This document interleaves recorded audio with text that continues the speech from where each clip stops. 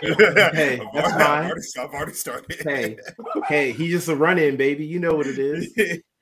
He'll be You know back. what I mean? Yes. Hey, got a question for y'all, man. You know what I mean? Before we do the actual intro. What's up? Because we were talking about it at work. If you were Swiss Beats and you saw Usher hug your girl, what would you do?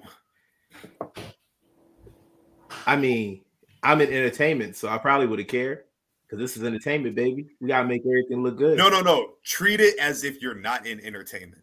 Just a straight up nigga. You're just a regular, working at Walmart, making $18 an hour. Like they work husband and wife. Yeah. Hey man, that's a little different. That's what I'm saying. Like, how would you handle that situation? I gotta ask my lady what she doing. Like, what's good? Yeah, because I can't get on Usher. That I mean, that's who he is, and what the fuck I'm gonna do with him? You know what I'm saying? Like, I go for him, I'm going to jail, or I'm not gonna make it outside here. But my girl, you know what it is. At least I hope so. Like I say all the time, the onus is on the person in the relationship. I'm gonna have to see about that shit. Oh, you got to pull up. You got to pull up. You got to pull up. You Matt Barnes? I feel you. That's good. You gonna man, I ain't gonna say it because I love Usher, but just be careful. If Boondocks didn't teach us one thing, that nigga don't give a fuck, bruh. No, and he married. Usher is an habitual overstepper. Where's the line? I'm going over. Usher has 10 toes over the line. Don't care. There's a dog. Like, he don't care, bro. He don't care if you in the crowd. He don't care if you sitting next to your girl, bro. That nigga is just. This is who I am. This is what I am. It is what it is. Honestly. And you see what he did? If you can sing and dance like that, would you care? You know how many lines I be stepping? Man, that nigga better be fucking. What's that nigga name again? Ray Leonard for real. When you see me, goddamn. That shit better not just be the movie. Hey, you know what? On that note, let's start the show. We love it.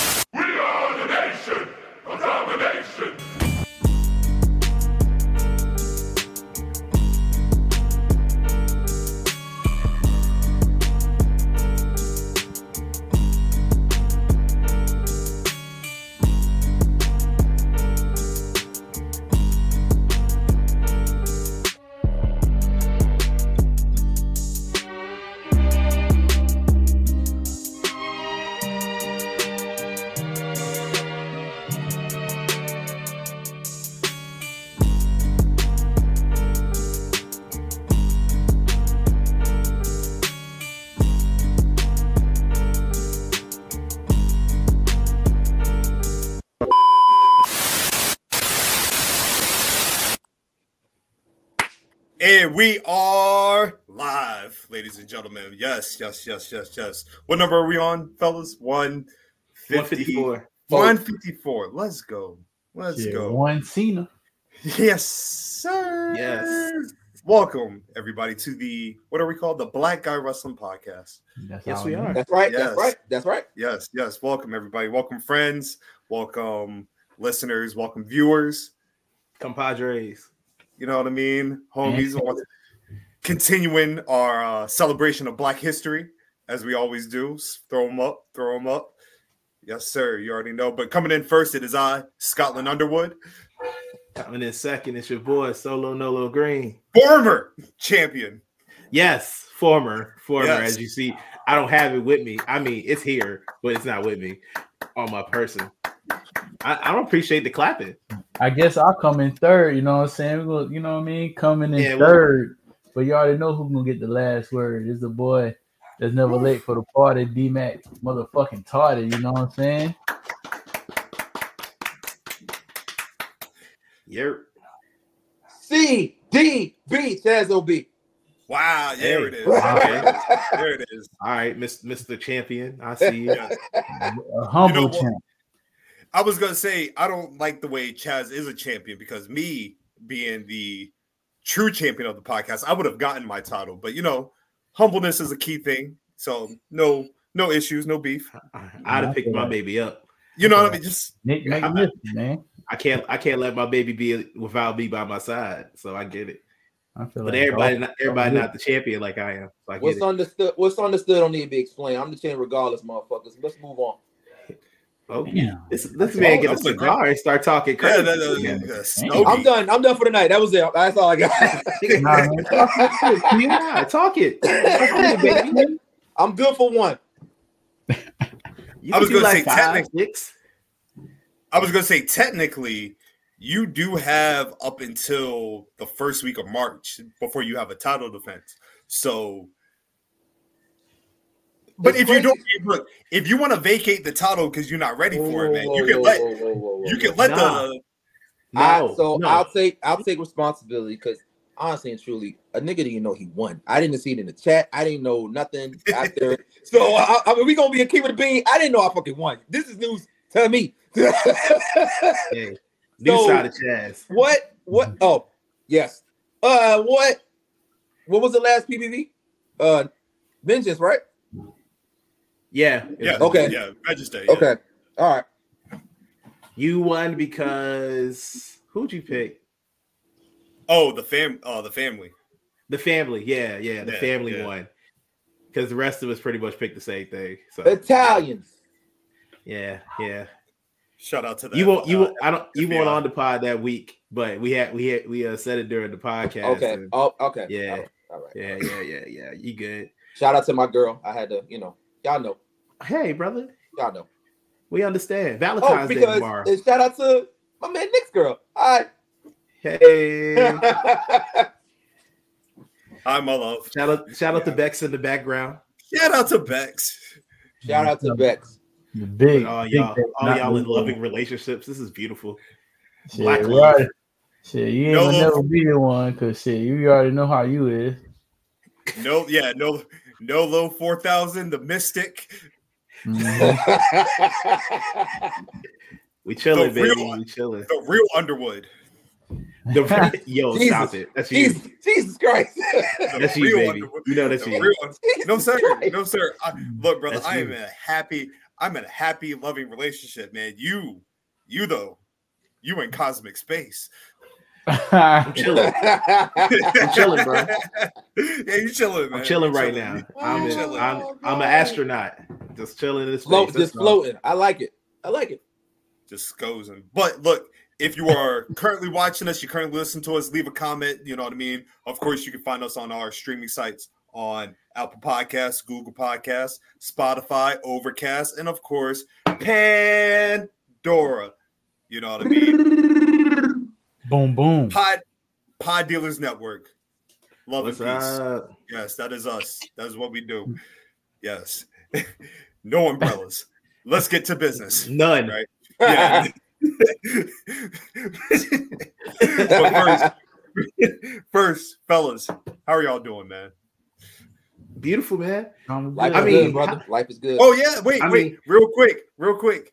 Happy belated birthday to our brother Nolo. Yeah. Thank you very much. Yes, sir. Another lap around the sun, my brother. Like we say in Louisiana, boy, you getting Yeah, man, it's beautiful. It's beautiful. The 3-6, we love it. We do. God damn. All right, not too much. Hey. My shit coming up. Not too much. 36, goddamn. It's not even a jersey number. I know a nigga named 36 on it. You know hey, niggas be wearing like jersey numbers and shit. Like next year, I'm gonna be wearing Shaq at the Lakers 34. Who the fuck 36? Marcus Smart. Well, Rashid was 36 on it. Hey, said Marcus Smart. Hey, I'm smart, brother. There you go. Shout out to 36, brother. Oh, okay. I see how you flipped that on me. He did. He flipped that like Kanye flipped that carnival beat. When Isaac didn't let him use that Isaac didn't use the original beat, so Kanye said, "Shit, fuck it, nigga. I'm gonna just use the other shit you let me use." He about to get sued. A lot. Not they already let him use it. He just used his own beat again. Didn't he go bankrupt before? Who, Kanye? Yeah. Kanye never go bankrupt. No, illegally, I think he did, brother. He probably did, but I'm talking about in Kanye mind, he'll never go good. Oh, okay. All right. You're right. All right. Bad. I got you. Are y'all ready for Valentine's Day tomorrow? Y'all got everything planned? Oh, hey, man. WrestleMania already been distributed. Nolo. Oh, my bad. My bad. I was just trying to ask my guys. Hey, man. WrestleMania is expensive, dog. It is. Yeah, it is.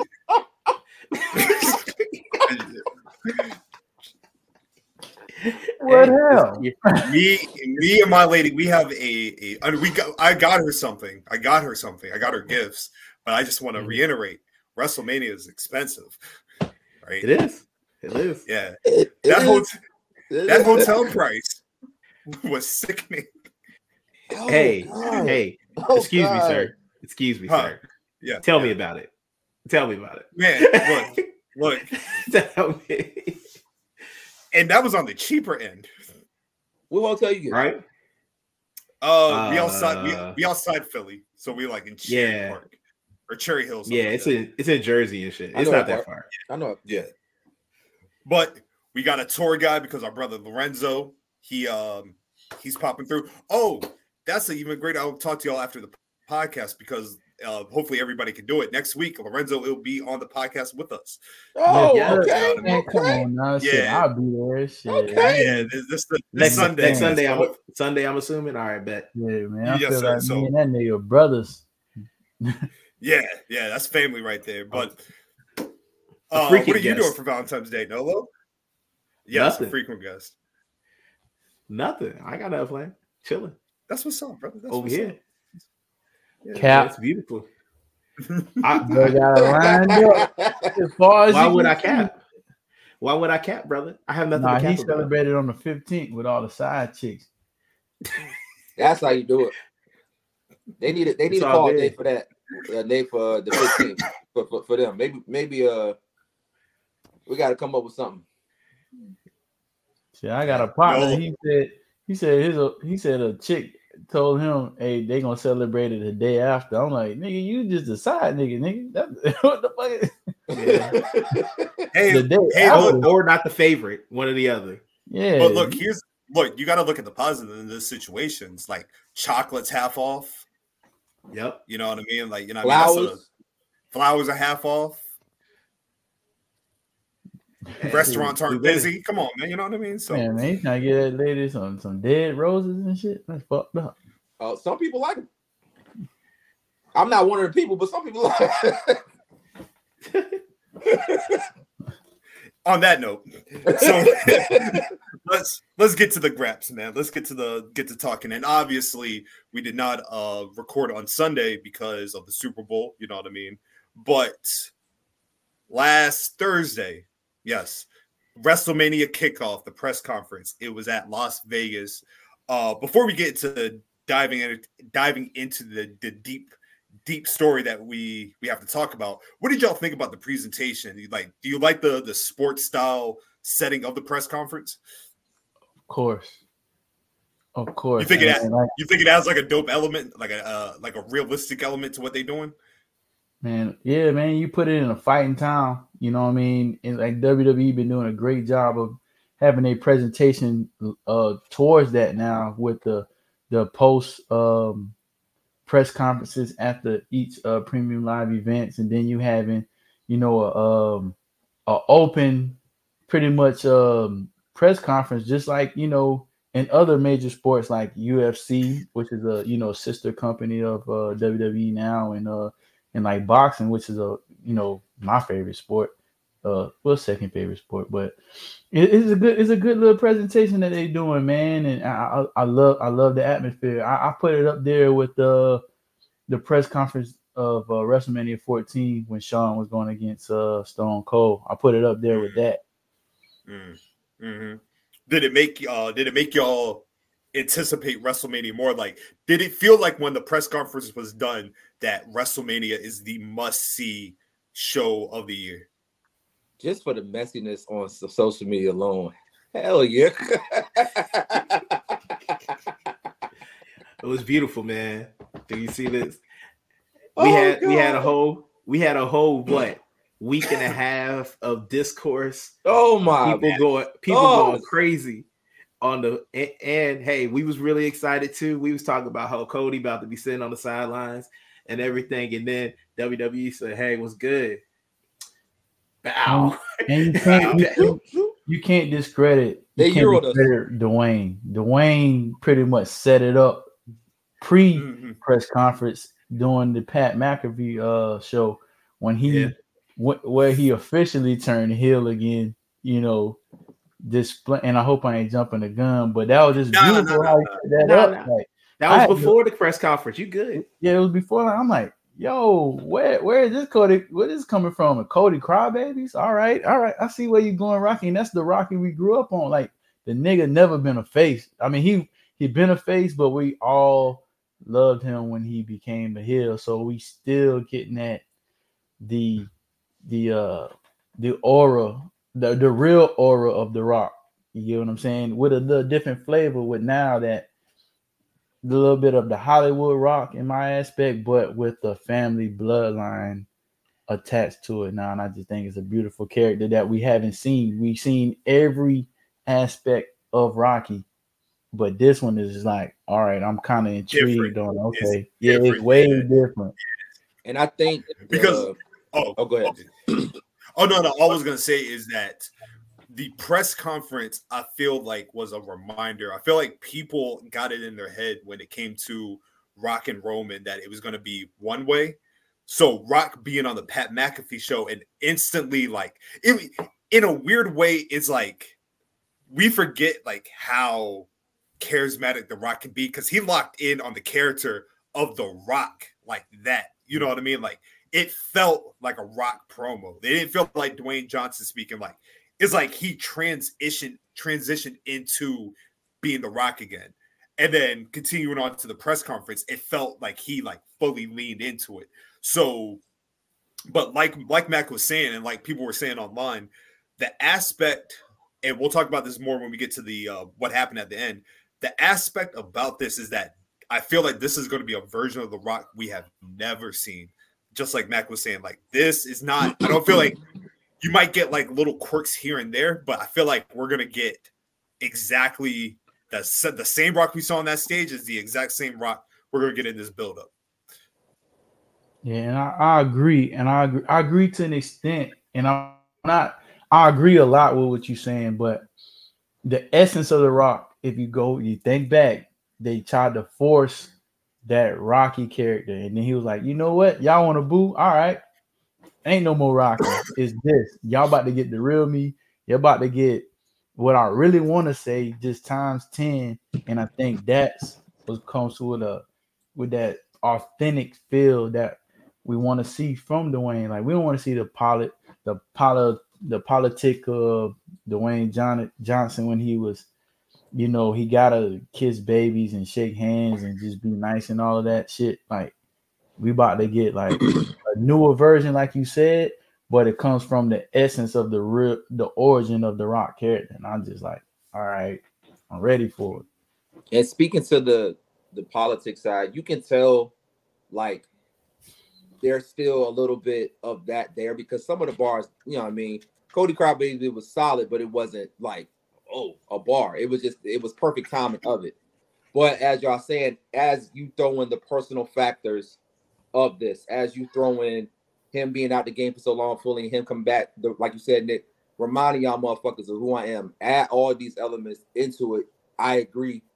I don't ever think I thought this Rock was possible, and now that it's here, it's like, oh, it gets the people going. You know what I'm saying? Like I'm curious to see all these elements combined into one, because once the once the circle is complete, once the heel mode is fully activated.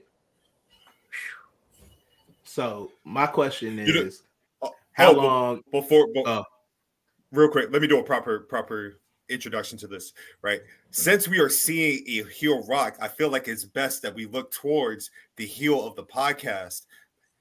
Break down for us, Nolo, how, and you know what I mean, what this exactly would mean, and if you were doing it as a heel yourself, how would you handle it? Okay, first of all, I can't. Okay, so all I can do is tell you what I would do if I were a heel, but since I am not, I just want to make that clear first. All right, cool, got you. But what I would do is I would use all the power that I have, since I am now one of the head of the board. Why would I not use my corporate strength to help my family become even stronger? Have the corporate bloodline. And you take over. You said run roughshod. Ooh, shit! Run roughshod over everything that's going on in the WWE right now. They wearing suits and lays. Let's go. That actually kind of tough, though. That's it. I like it. It's not a bad idea. It's not bad. It's not bad. Hey yo, Solo still be barefoot. It's a tradition. That's subject to change. We'll talk about that later. Flip flops with the suit. Okay, we got some. That's compromise. That's some Crocs on. Toes out. You know has some Crocs on. I feel you. Now he got that Solo gonna be wearing the Steve Francis suit, you know what I mean, like all baggy. Oh man. Yeah. Ooh, you talking about 98? Yeah. But looking into the press conference, time. You know what I mean? Nasty work. But the press conference started with Seth coming out, and I feel like whatever they were doing, this was done by design, because it makes you feel like Seth is kind of the forgotten man. Like I feel like it was in design, well played, to make you think like Seth, in hindsight, just wanted the best match at WrestleMania, right? Instead of like, he wanted to wrestle Cody because he recognized the politics side that was about to unfold, right? But Roman comes down, they have their forth, which I feel like was a great setup for an eventual one more match between the two. Like they gotta go. Yeah, we gotta have that again. Yeah, you gotta have Seth and Roman one more time. Yeah. But then Roman comes out and he's talking like, I'm gonna make the change. I'm gonna make the decision. You know what I mean? And he chooses The Rock. And The Rock comes out and Rock got booed. Got booed heavy. Big time. Got booed heavy. Big time. Big heavy. And I feel like that nigga loved it. I feel like he loved every second of being booed. He was just soaking it in, like, yeah. Because if you think about it, it works out perfect. They already hate him in Hollywood for Black Adam. So why not? Oh, you mean when he was using his politics strength to do what he wanted to do? He was like, that's not working in Hollywood. Let me go do it in wrestling. I got more power here. Let's go. You do. But I mean, so how did you guys, before Cody came out, what did you actually think of The Rock's setup? Like the whole family tree of the Ananoe family, what he was kind of proposing for the match to be. Did you like it? Did you dislike it? Did it make you interested more in a Roman Rock match? That's right, brother Teach. That's right. Yeah, we all do. Yes, the Hall of Famer right there, man. The legend. I think I'm just more. I don't necessarily need. I don't necessarily need a tag match. I don't know what that's gonna do or how that pushes the needle forward. But to your point, Nick, when we was kind of talking about hypotheticals, it does get me more excited for if it does happen, because I don't necessarily see how Nolo sees it, although that sounds dope. I see more so of another chess move to where I lull Roman into this subconscious. I keep thinking I'm on your side, X, Y, Z, till we get to the end. I fuck you over, and now we setting up for 41. I'm more excited about what comes for the future, how that builds up, because if the build up towards Cena and Rock was solid, what I think could happen, this one could potentially be even better than that. So that's how I looked at it. But I mean, I'm not opposed to a tag if that's the route they're going. It just didn't move the needle for me.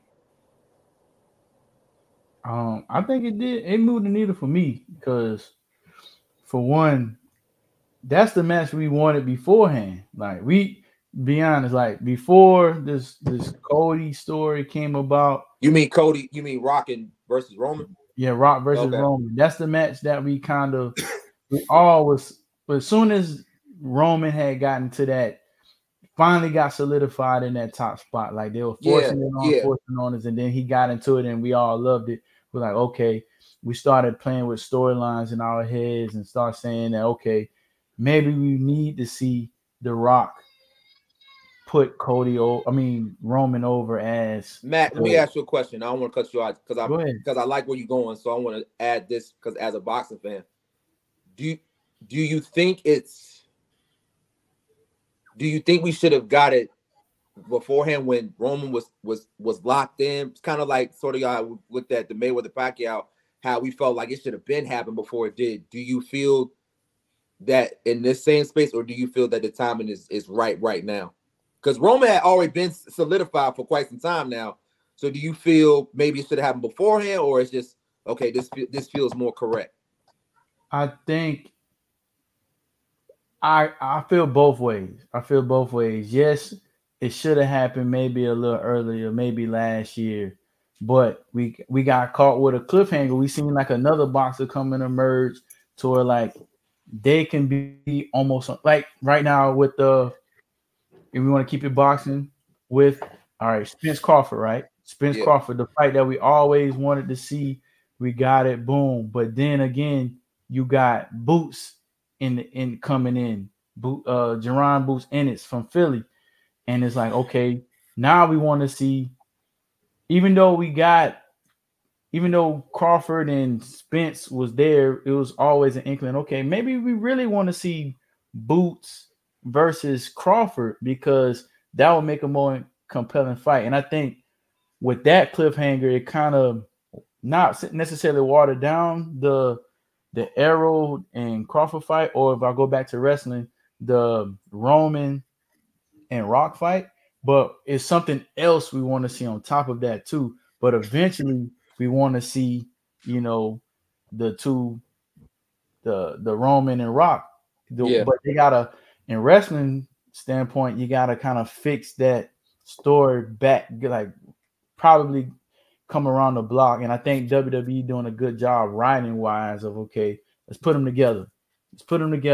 And then now it's going to make more of an intriguing story with. He's talking about the tag match, correct?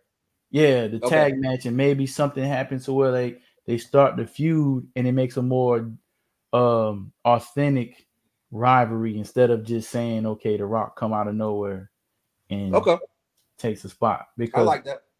Yeah, because like we all know right now, like Cody deserves it. Cody definitely deserves it. He's been in night in, night out. But also that big blockbuster match, Roman deserves that because of what he's been doing as well. So do you feel like the belt needs to be on the line, or just no? I think delay.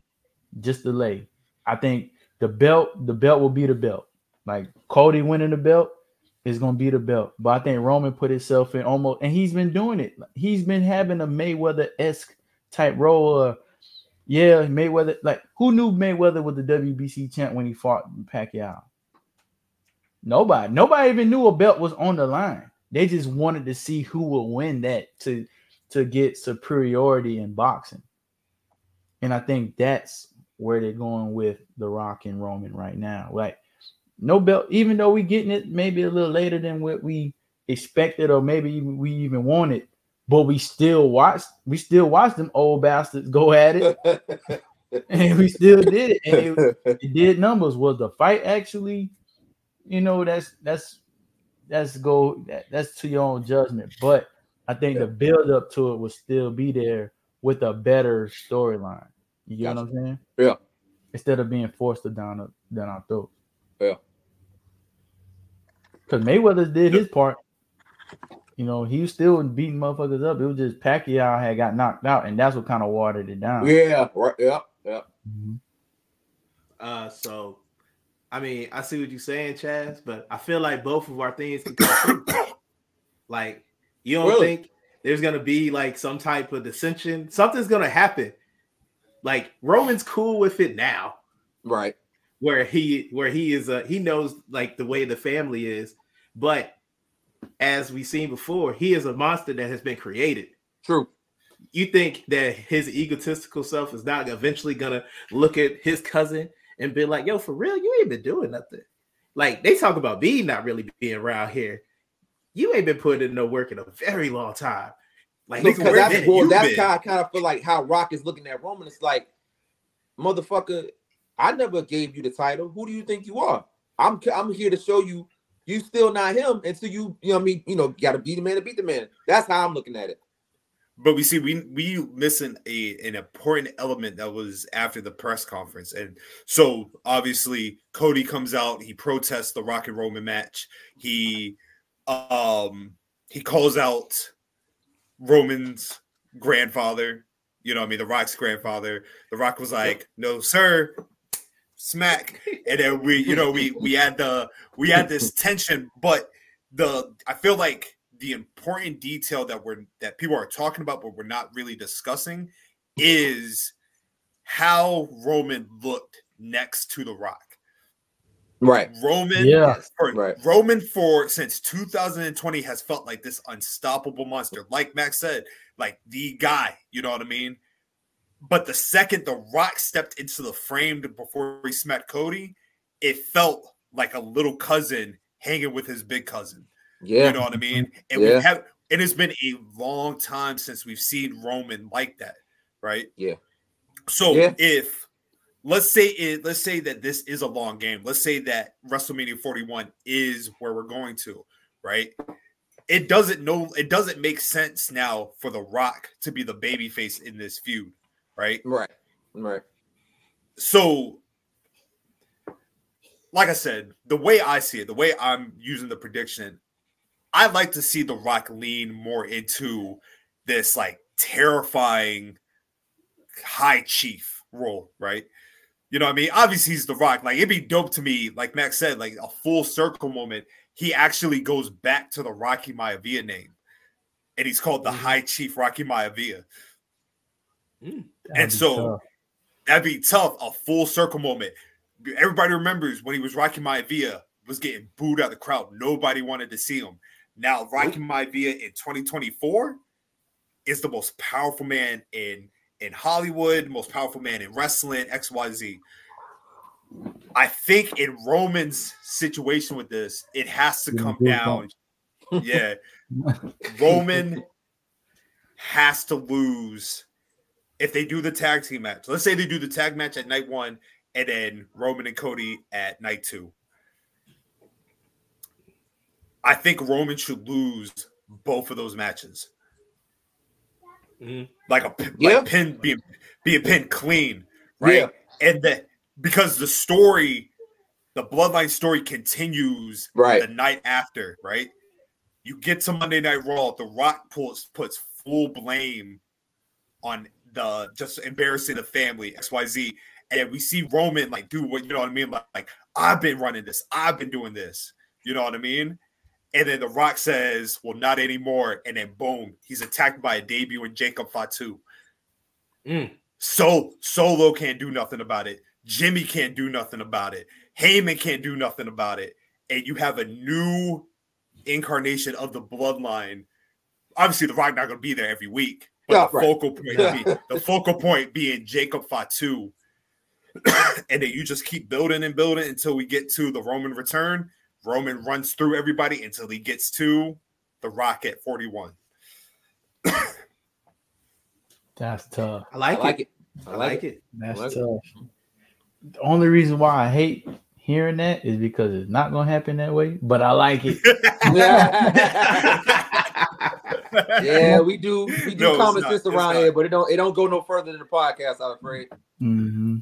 Hey, so it is so what it is, you guys baby. do. So you guys think they're doing the tag match at night one? Depending on, I don't even know, bro.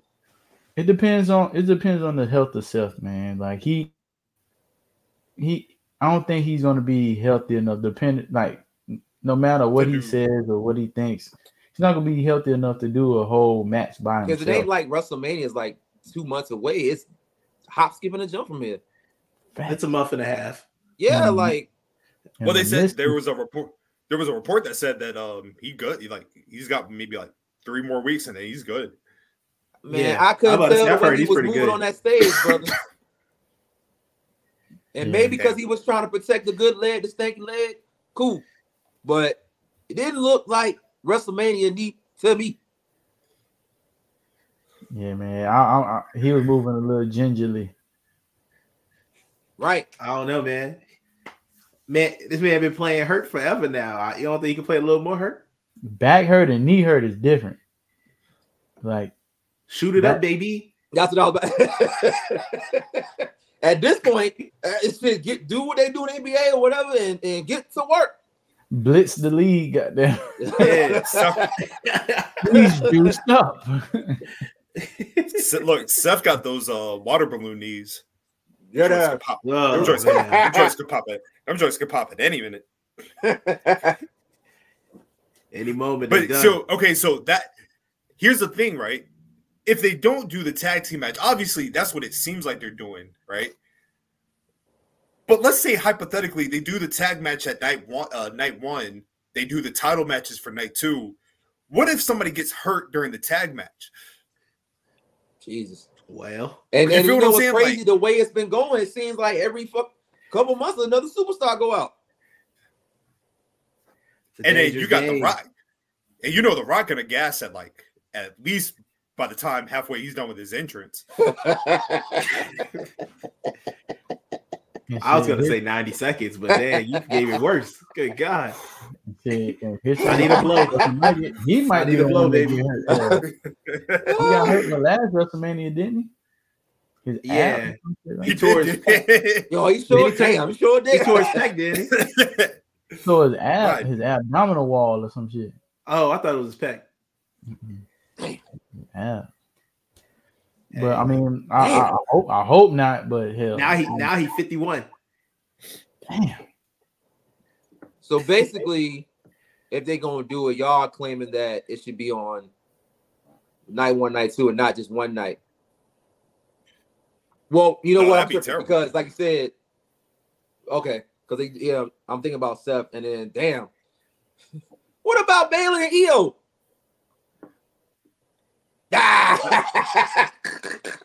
But damn, what about them? That's a good storyline. No. I'm with you. I'm about to say, honestly, I can see them being like, if they don't do the tag match, I can see them being like the night 1 main event.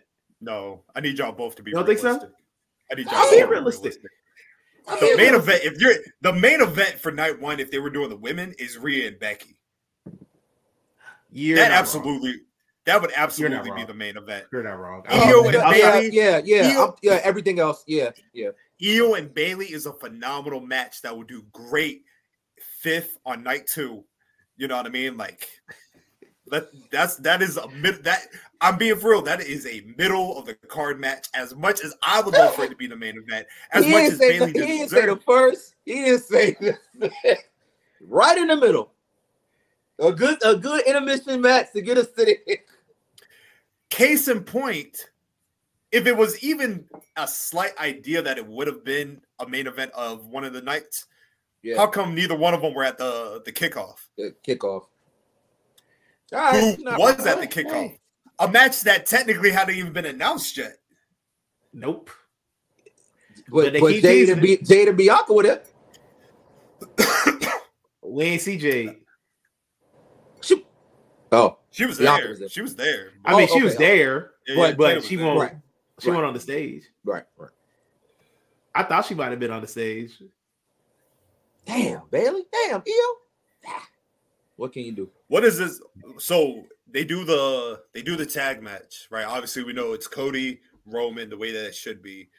What about the World Heavyweight title? Who does Seth go against? You know what I mean? Obviously, they're doing the Elimination Chamber, but is it Drew? Do you add, what is Sami Zayn's role in all this? You know what I mean? Cody is setting up the Avengers. It seems like all this is being intertwined because Cody's like, hey, I can't beat these niggas by myself. I need some help. Goddamn right. Goddamn right. I need a team. Put on LA Knight. LA Knight going against AJ at WrestleMania. Yeah, that was number two. That's probably gonna happen. That is match number 2 on night 1. Yeah, on the second night too. Yeah. A spirited 8-minute match. 8 minutes. Yeah, what? Yeah, damn. I can see them opening it. Oh, you mean I can see them opening it. I can see them. No, not the kickoff show. Opening the show. Come on, dog. I'm sorry. You're right. That was low. I fuck with LA. My bad. Because you already know what's about to happen in Elimination Chamber. AJ about to cost that man his chance. Did LA made it in the? I didn't finish watching Raw last night. He made it in the match. He's in the chamber. Yeah, match? LA's in it. Okay, yeah, LA beat Ivar.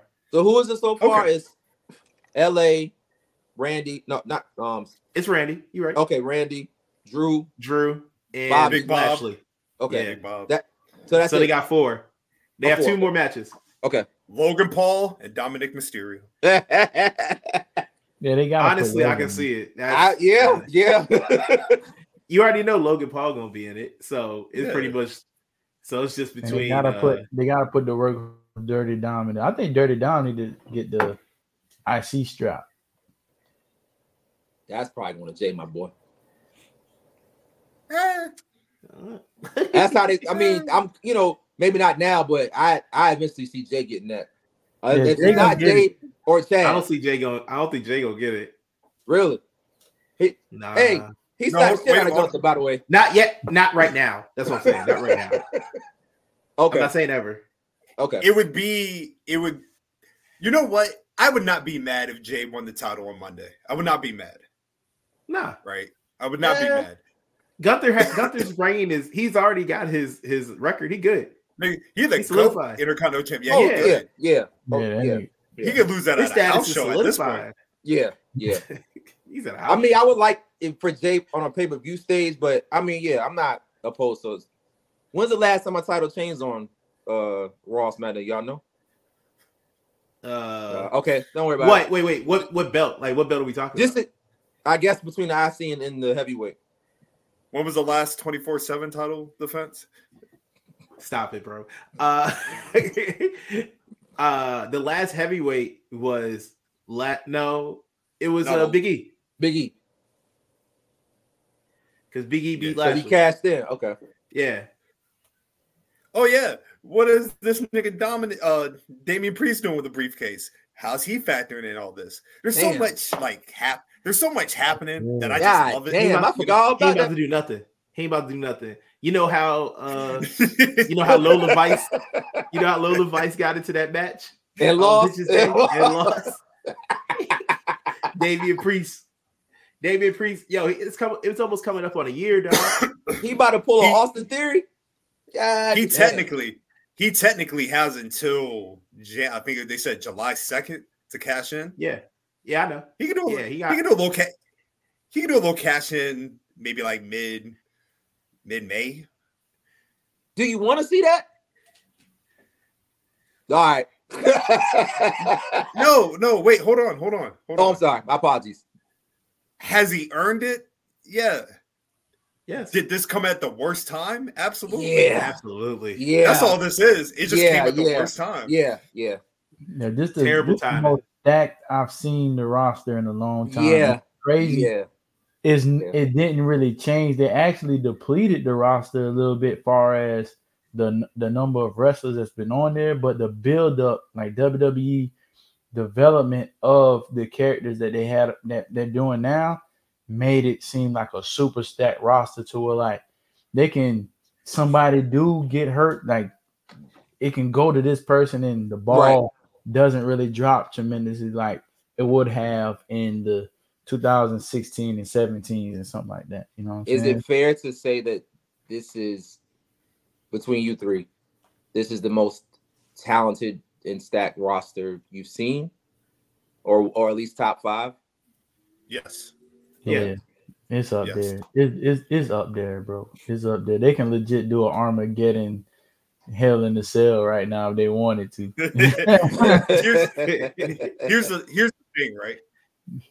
I saw a lot of people last week because obviously the rumor, or it's been official. Kazuchika Okada is going to AEW officially, and I saw a lot of people say that we got to talk about Triple H fumbling these free agents. And number one, Triple H is not the head of talent relations, so Triple H does not have anything to do with talent being signed. So that's not on him. Talent acquisition is not his job. That's not exactly he can be like, hey, let's open the conversations with this person. But in the grander scheme of things, they've already proven they didn't need Jay White. They didn't need Okada. They don't need a lot of people like these consensus free agents. They have, it really feels like the Attitude Era again, where you could slot anybody in a main event spot and it does not feel out of place. Yeah. Everybody's game has, and that's from the men, the women. Yep. You got people in the backstage area, the higher ups, considering a talent from NXT and Trick Williams to be a future main event at WrestleMania. You know what I mean? Like, that means you got a whole roster that's being developed right now. They don't need the free agents just like they did in the past. A company like AEW, they need that. And they're now getting to a point they don't need every free agent. Right. But yeah, no, the roster right now is absolutely at its the best. Yeah. I definitely don't need, like, they good. Yeah. Like, why do you really just be like, just get in fatter for no reason? Like, you just want to sign people just to have them, just to have them on the bench. Like, I'm supposed to be upset that they didn't sign Ricky Starks. Who cares? You know what I mean? Well, damn. Well, damn, Ricky. And also, it could be a tool to let AEW sign them. You know what I mean? Let them run their money out, or not even run them dry, but just give them the money that talent want, build them up, and then put another offer up there. Like, look, we're the bigger company. Like, on paper, off paper, on TV. Look, you can do anything to get exposure now. Hell, people can watch you on fucking X if you're a mid-carder and still go crazy. Like, WWE is setting themselves up to be like, all right, go over there if you want. Get your cachet up, and then boom, we'll scoop you up when you fire red hot, and then live your dream on this side. Just go over there. So that leads to the perfect transition, because on March 13th, AEW is coming to the TD Gardens in Boston, Massachusetts. And it is called AEW Dynamite Big Business. And if you look closely at the poster, there is Boston with the money signs. So that means one thing and one thing only. Ted DiBiase is making his AEW debut. You know what I mean? $1 billion man. You know what I mean? No, I don't know who Ted gonna be managing, but I'm ready. He should be managing a prison right now, but that's for neither here nor there. Yeah, he should. Yeah, bro. Him and Brett Favre chilling. Yeah. When you're right, you're right. But no, in all seriousness, it's looking like, obviously this is being done in design. You know what I mean? Like, they haven't announced anything, but I think you could read between the lines. We all know who it is. Money, boom, boom, boom, boom, boom, boom. Money, boom, boom, boom, boom, boom. Come on, son. Top. I still don't like that theme like that. Really? I don't like it. I mean, I like the move, but I don't like the theme. I got you. do you think that would you take that theme over any Def Rebel theme? Yeah. I like that you thought about it. I do that. I tried. I was trying for a second. I was about to say, damn, I gotta lie to myself. Yeah. But obviously, it's looking like the eventual debut of Mercedes Moné on AEW. Well,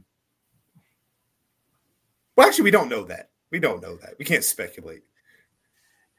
It might not be her. You know how wild it might be Ted DiBiase. Athena in interviews talking about facing someone. That's be wild. Shout out to Lyric, by the way. That interview was dope. But the reason why I bring this up, and I think that it was a perfect transition, is exactly what Max said, because I did see a conversation that took place about people going to AEW to essentially have their fun, get their dream matches in, but are there wrestlers out there that have left WWE that after a while in AEW, they want to go back to WWE? You know what I mean? Andrade is a perfect example. You know what I mean? Like, Andrade was in AEW. Ready to fight people. Ready to get out of his contract. It look like Edge too right now. It's like he's having I didn't think that was real because Brandon Cutler said it. So okay. Well. Oh yeah. Okay. Brandon Cutler, I didn't really think. I took that with a grain of salt. I took that as they're probably just gonna feud at some point. I was gonna say WWE probably don't even want Edge back. Probably not. Them niggas were trying to get rid of him. Yeah, we're good. They wanted him to show up when they wanted him to show up. That was it. But no. If we do see Mercedes make her debut, what do you think the long-term gain here is from this? You know what I mean? Like, is this revamping their AEW women's division? You know what I mean? Is this moving the needle? I think it's a needle mover, but obviously time will tell. But what do you guys think? I mean, it's obviously a needle mover. You're talking about a woman that got New Japan shows sold out off her name alone on the West Coast. Like, wherever she goes, she's gonna bring some eyes. And honestly, this could be like the new major step in their process. Let's just be optimistic for a second. That this is their first step in like revamping the women's division and making it a priority and making it stronger and getting better. We've seen some stars and people that are soon to be stars in AEW, like slowly moving up, getting momentum. So having such a big star, like probably the hottest free agent, come in to the organization, I don't see what could go wrong here unless you decide not to use it correctly and just fumble it. They have a tendency to do so. Yeah, it's up to them to really fumble that bag right there, because she definitely gonna bring the eyes and the cachet with her, because I mean she doesn't really need a big promotion now, as she's proven already going to different promotions and selling out. Like her even she don't even need the WWE name of Sasha Banks anymore. Like she could just go off of Mercedes Moné and still kill it. So it's really up to them to use it correctly to build off of that, because they in dire need, as I quite stated when it started off, that AEW is going to be in this position one day. I did say that, bro. It's looking a little 2000 WCW right now. Damn. I don't think it's that bad. Damn. It's bad. I don't think it's that bad. I think they definitely are doing the right things and taking better steps to do what needs to be done. Personally, that's just how I view it. I know you're not the biggest AEW fan. I don't know the last time you watched the show, brother, but I just see it as them taking the right steps to get on the right path. That's all. Like, I think, hey, They had Zack Sabre. What they had? Zack Sabre Jr. versus Daniel Bryan. That was at Wrestle Dream, yeah. And that should have been way bigger than it was supposed to be, bro. Like that. You been go ahead. Can I just say, Danielson and Sabre Jr. just had a match at the beginning on Sunday. Yes, they did. Nigga. Yeah. Go watch, nigga. Yo. Yeah. No, I'm saying the match probably phenomenal, but I'm talking about should have been built up bigger in AEW. Yeah, like what more? But like, what more do you want? Just cause you like, okay, you are. I can't even call you a casual AEW fan. You are someone who don't like it. that literally doesn't like it. So of course, it's not going to grab your attention. You probably didn't even see the first Danielson and Zack Sabre Jr. match. Who says I didn't? Oh, I'm asking. Okay, I'm asking you now. No, I ain't watched that shit. Exactly. So I'm just saying, like, you coming at it differently. Like, a lot of people was paying attention to it. A lot of people did. It got eyes. Like, that was definitely the match on the card for real. It was, but like, I'm just saying, it should have caught a casual like me to be like, all right, I should be more invested into this match.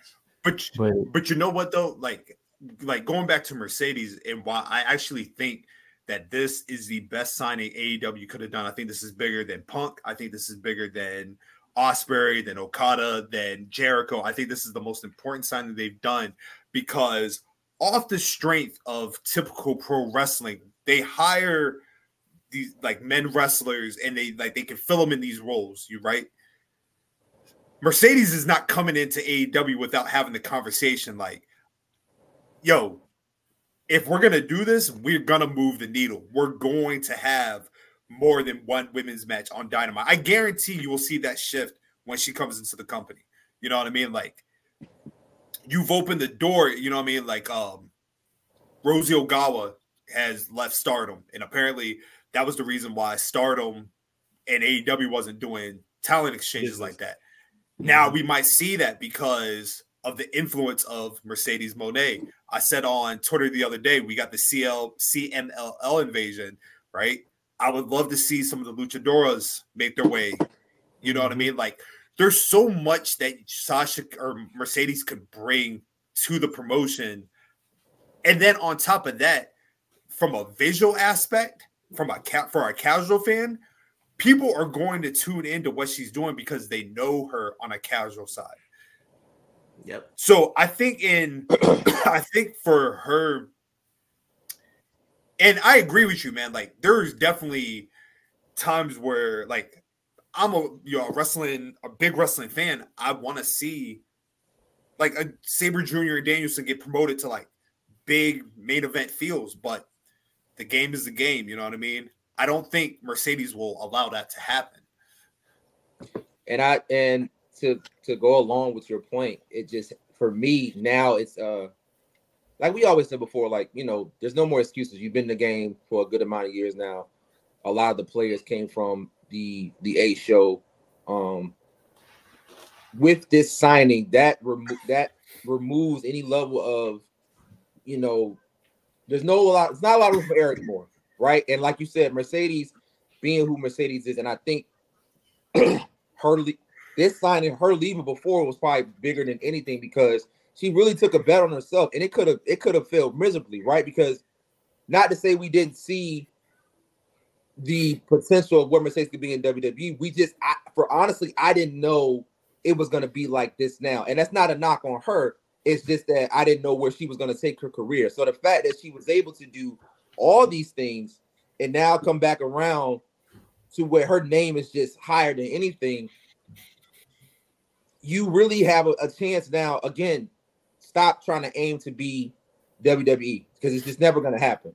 But just aim to be the best AEW you can be. Aim to be the best second show you be. Aim to continue to push wrestling forward because this is a great era that we as fans get to sit back and enjoy. Like, man, we really do got a solid second option that can take us, you know, past 10 years and 15 years or whatever the case may be. So for me, like you said, Nick, everything she brings, everything she is, it's just gonna take what I hope and what I envision is gonna take AEW to the next level as long as management don't fuck it up. And I also think at this point in time, moving forward, it's gonna be time for TK to step back and let Daniel Bryanson do what he do.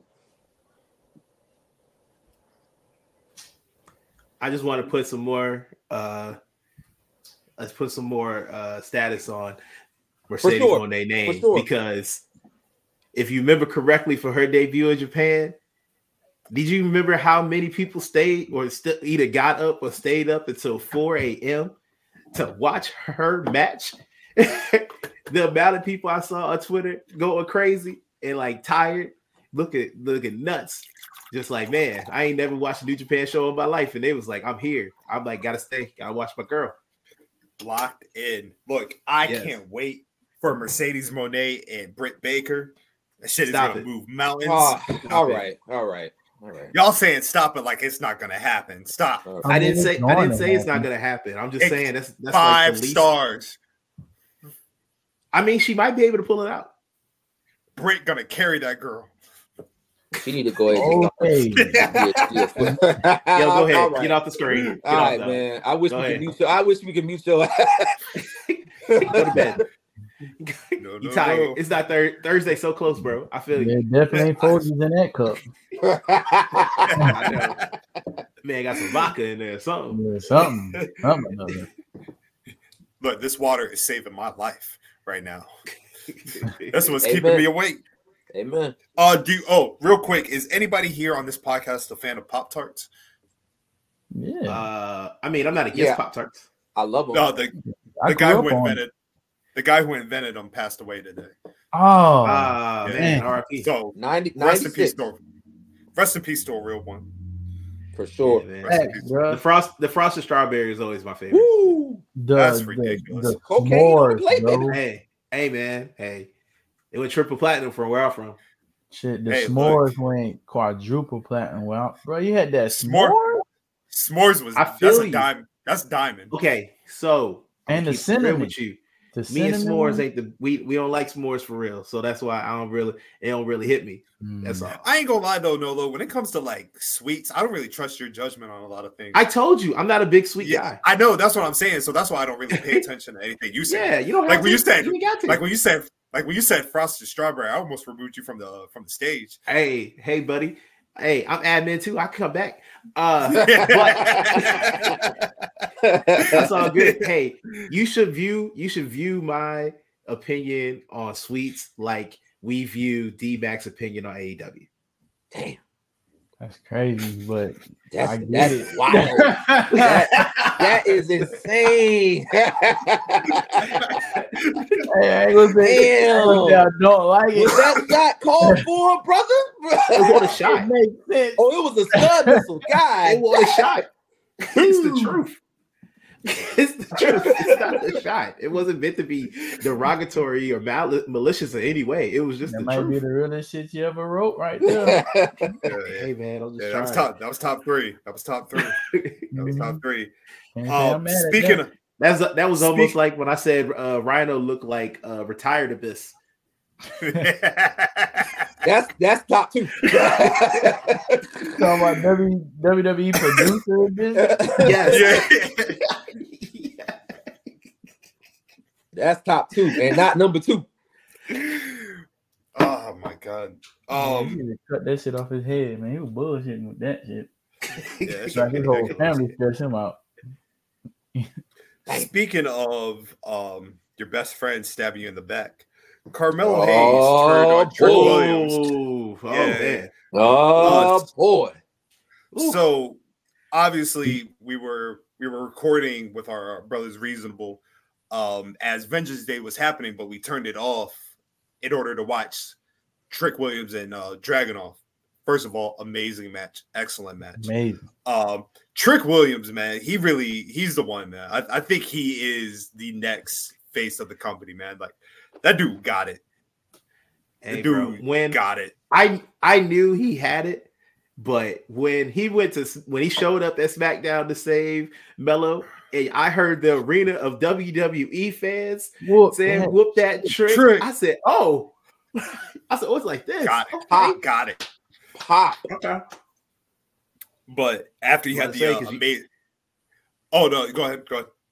Oh no, you're fine. All I was gonna say, you know, everybody in like all WWE fans will be paying attention to NXT. They don't. So yeah, getting that type of chant. But after having the amazing match, what'd you say? I feel a hit. I felt another hit. Oh, I wouldn't even say that towards you. No, but shit, hit dog and holler. Goddamn. I thought you at least watched NXT sometimes. I watch Carmelo and Trick every now and then. I catch it every now and then. I got you. So, you know what I mean? Trick lost the Dragunov spirited match. Carmelo gets him up. Hey, man, we gonna get him, baby. We gonna get him. And then you see, once you see that logo pop on the screen, that's like a sign of death right there. Yeah. Fucking sign of death. When you get that show over and it ain't. Like, wait a minute, they still moving? What's about to happen? Trick started walking. Carmelo turned around. He had that look in his eye. That Hickenbottom look with the left eye, the one that's. I'm sorry. He was looking both ways. like Biggie in the studio. That's because he had to look at. He got to keep an eye on Diddy, bro. That's right. That's the only reason. That's right.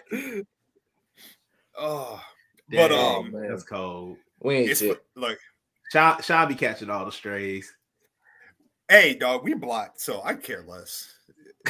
We are. That's still wild, bro. Like, cause it's just wild. It's wild. You know what? Have you seen? Have you seen what he posted? I'm taking a guess. I'm taking a guess that his right eye was looking at the follow button and his left eye accidentally clicked on block. It's all good. It's not a big deal, right? It's not a big deal. But let's talk about Hickenbottom's son Carmelo, right? In his heel turn, right? My black son. My black son. Yeah, it finally happened. How are we feeling? You know what I mean? Let's start with the person that swore up and down that he was innocent. Nolo. Okay. Again, technically, like I said, you're moving the goalpost. You're moving the. I didn't move the goalpost. You're moving the goalpost. I didn't move the goalpost. I said he was innocent. No, I said that he was innocent of attacking him. I never said he was never going to turn. He said, yeah. That's not the point. Let me, hey, okay, all right. You know what? My bad for trying to support a black man. Trying to think that I wanted to believe him. It's okay to just say that you were wrong, brother. Oh no, I was going to say I was wrong. No, but you're putting asterisks on asterisks on asterisks. I prefaced it, yes. But yo, your big words don't prevent the swerve, my brother. hey. Okay, here you go. Chaz, talk to me. DMac, Scotland. All right. I, Solo Nolo Green, was wrong in thinking that my brother, Carmelo Hayes, was not the one to attack him. That's all. Okay, you happy? You got it. We good. Brian man seeing that shit. That's not the point. Hey, I was right till I was wrong. Nigga, you was always wrong. What the fuck you talking about? Nah, you right? You never was right. Nah, dog. We have video evidence. Of what? That he wasn't the one to do it. He said at first. Did it. Later. Like I said, I was right till I was wrong. The fact and that I ended up being wrong. Admitted and then spin the block again to re-backtrack. Boy, you a diabolical nigga, Nolo. I tell you that much. Boy, I tell you, you admitted your fault. Then was like, nah, fuck that. I'm gonna go back. I'm gonna clean this shit up. All I'm saying is like this old movie I seen when dude was clearly cheating on his woman, and he was like, "I ain't do nothing, and the lady was still like getting dressed. He was like, "I ain't doing that. I don't know what you're talking about." First of all, deny. Oh, no, I heard that. Can y'all hear me? Okay. Yeah, you good? Yeah, absolutely. Okay. You say deny, just like Carmelo Hayes did. So, I mean, birds of a feather flock together. Top heels stick with top heels. So I would never turn my back on y'all. Oh my God! Oh my God! Don't trust them. This nigga is diabolical.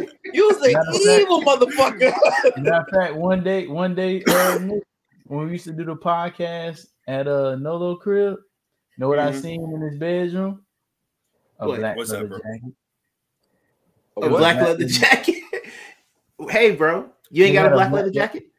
Who, me? I told you, dog. Oh, you ain't got one? Oh, you ain't got a black leather jacket? Nah, my brother. No, you ain't got a black leather jacket? No. Oh, well, damn. Okay, shit. I thought they was fashionable. Nolo Michaels in the building. Backstab. Nolo Michaels in the building. Hey, bro. But I love the storyline that they even put to it, like even down to the detail of him wearing a black leather jacket, dog. Yeah. Mm-hmm. Like why we didn't see that shit? They put it like they had it right there in front of our fucking face. Okay, he wore a black leather jacket. The beautiful thing about Shawn Michaels booking NXT, all he's doing is rehashing his old storylines because they worked and they're working now. Like, two things you're gonna get. Yeah, I was gonna say two things. With Trick being the Diesel-esque character, bro, like. The details, fucking details, man. But you know what? I'm gonna say this, and I feel like this is a safe space, right?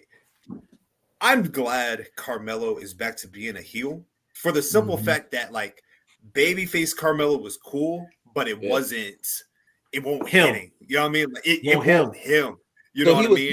He was healed because I came back late, so he was healed before the babyface run. Yeah, you don't watch NXT? He was this guy. That was good. That was good. to help you out, Chaz. He was basically heel until he started going for the world title. The title, the NXT title. Okay. But like I just felt like something was missing on the babyface front, and I got kind of not worried for him as a performer because he's a phenomenal performer. But when Trick started blowing up, I was like, "Damn, how you let your mans eclipse you like this? Like, what happened?" He did what Memphis Bleak was supposed to do. Damn, he got a hit. He got a hit. He got a hit. Round Hill. That's not what I'm trying to say, brother. No, it was solid, but Memphis was supposed to be up there. Joel Santana was supposed to be up there, and they never did. Like Jay said, one hit away. He can always be one hit away. Yeah, Trick at least got it. That's all. That's all I was saying. I won't say. Trick said, "Fuck that." Hey, is that your chick? Is Fire? Sure is. It's a great song. Fire did record too. Fire subliminal. Yes, indeed. Sadly, I don't know how you came out with an album when the best song of your album you're not even featured on. Dear Summer. Yeah, I'm about to say. Hey, it happened to Wayne too, though. It happened to Wayne. Wayne did the same thing. Dwayne? On the Carter 4? Oh, I'm sorry. I think it's when he used to have when they had all the rappers like dude talking about the interlude. Yeah. Tech Nine, But he was. That's another top. But yeah, I see what you're saying. Yeah. It's all good. Oh, Carmelo on TV now. Hey, him. Him. So clearly, my bad. Go ahead. Oh no, I was saying, I think like with the heel turn and like the promo that he did last Tuesday, it brought him back to where he needed to be. You know what I mean? Like, like somebody said, like it felt like we weren't watching Carmelo Hayes, we were watching Christian Casanova. You know what I mean? For those that remember, for those that know, you know what I mean? But what I love about this culture season, great tag team. But what I love about this is that when Trick Williams returns, the ass whooping that's coming in Carmelo's future, dog. Hey, that pop is gonna move mountains, as they say. Like they might goddamn cocaine in the 80s. That shit gonna be bananas.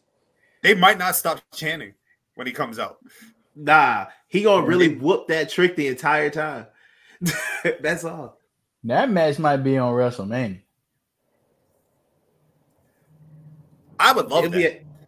That would be dope. It's definitely gonna be a stand and deliver, but it would be dope though. Damn, forgot about that shit. Did y'all see the promo Carmelo did? Like, you know, I don't know if it was shown on TV, but it was definitely shown on Twitter, where he walking back and he had the chair and Shorty came and asked him a question. He stopped her. He looked at the chair and he was like, whooped. And then he walked off. No, I didn't see that. Damn. Oh, man. Damn.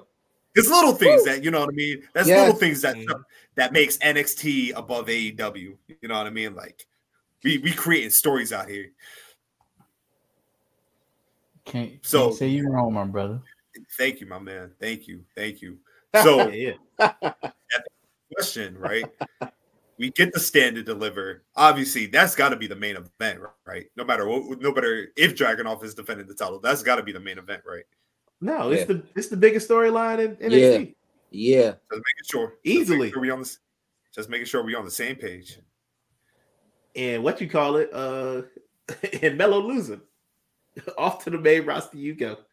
Yep. Yeah, he gotta go to the main roster. Yeah, at this point. Yeah, we don't even get a few months feud. We ended all right at stand and deliver. Yeah, yo, if I would keep it real with you, I would even bring Trick back until about halfway like what, the second weekend or the second Tuesday in March. Oh, you want him to sell it? Yes. You want that? You want that kayfabe? You want that kayfabe? Yes. Okay. Yes. Yeah. Bring it back. You know what? I'll even raise you one. He shouldn't even return till stand and deliver. Ooh. Carmelo calls him a coward, and that'd be the final. You know what I mean? Like you can build like the main event as whatever Dragunov's title defense is, but then Carmelo comes out at the end of the show, and then you just have this rumble. I like it. A lot of layers, a lot of levels, a lot of ways. I like it. Lots of things you can go with this. Lots of ways. I like it. That's what I'm saying. That's what I'm saying, boys. That's what I'm saying. Anything else on the Carmelo Trick front before we move on our debate? I'm all good, brother. We are good. We good. Trick gonna win. Trick gonna win the NXT title at one point, right?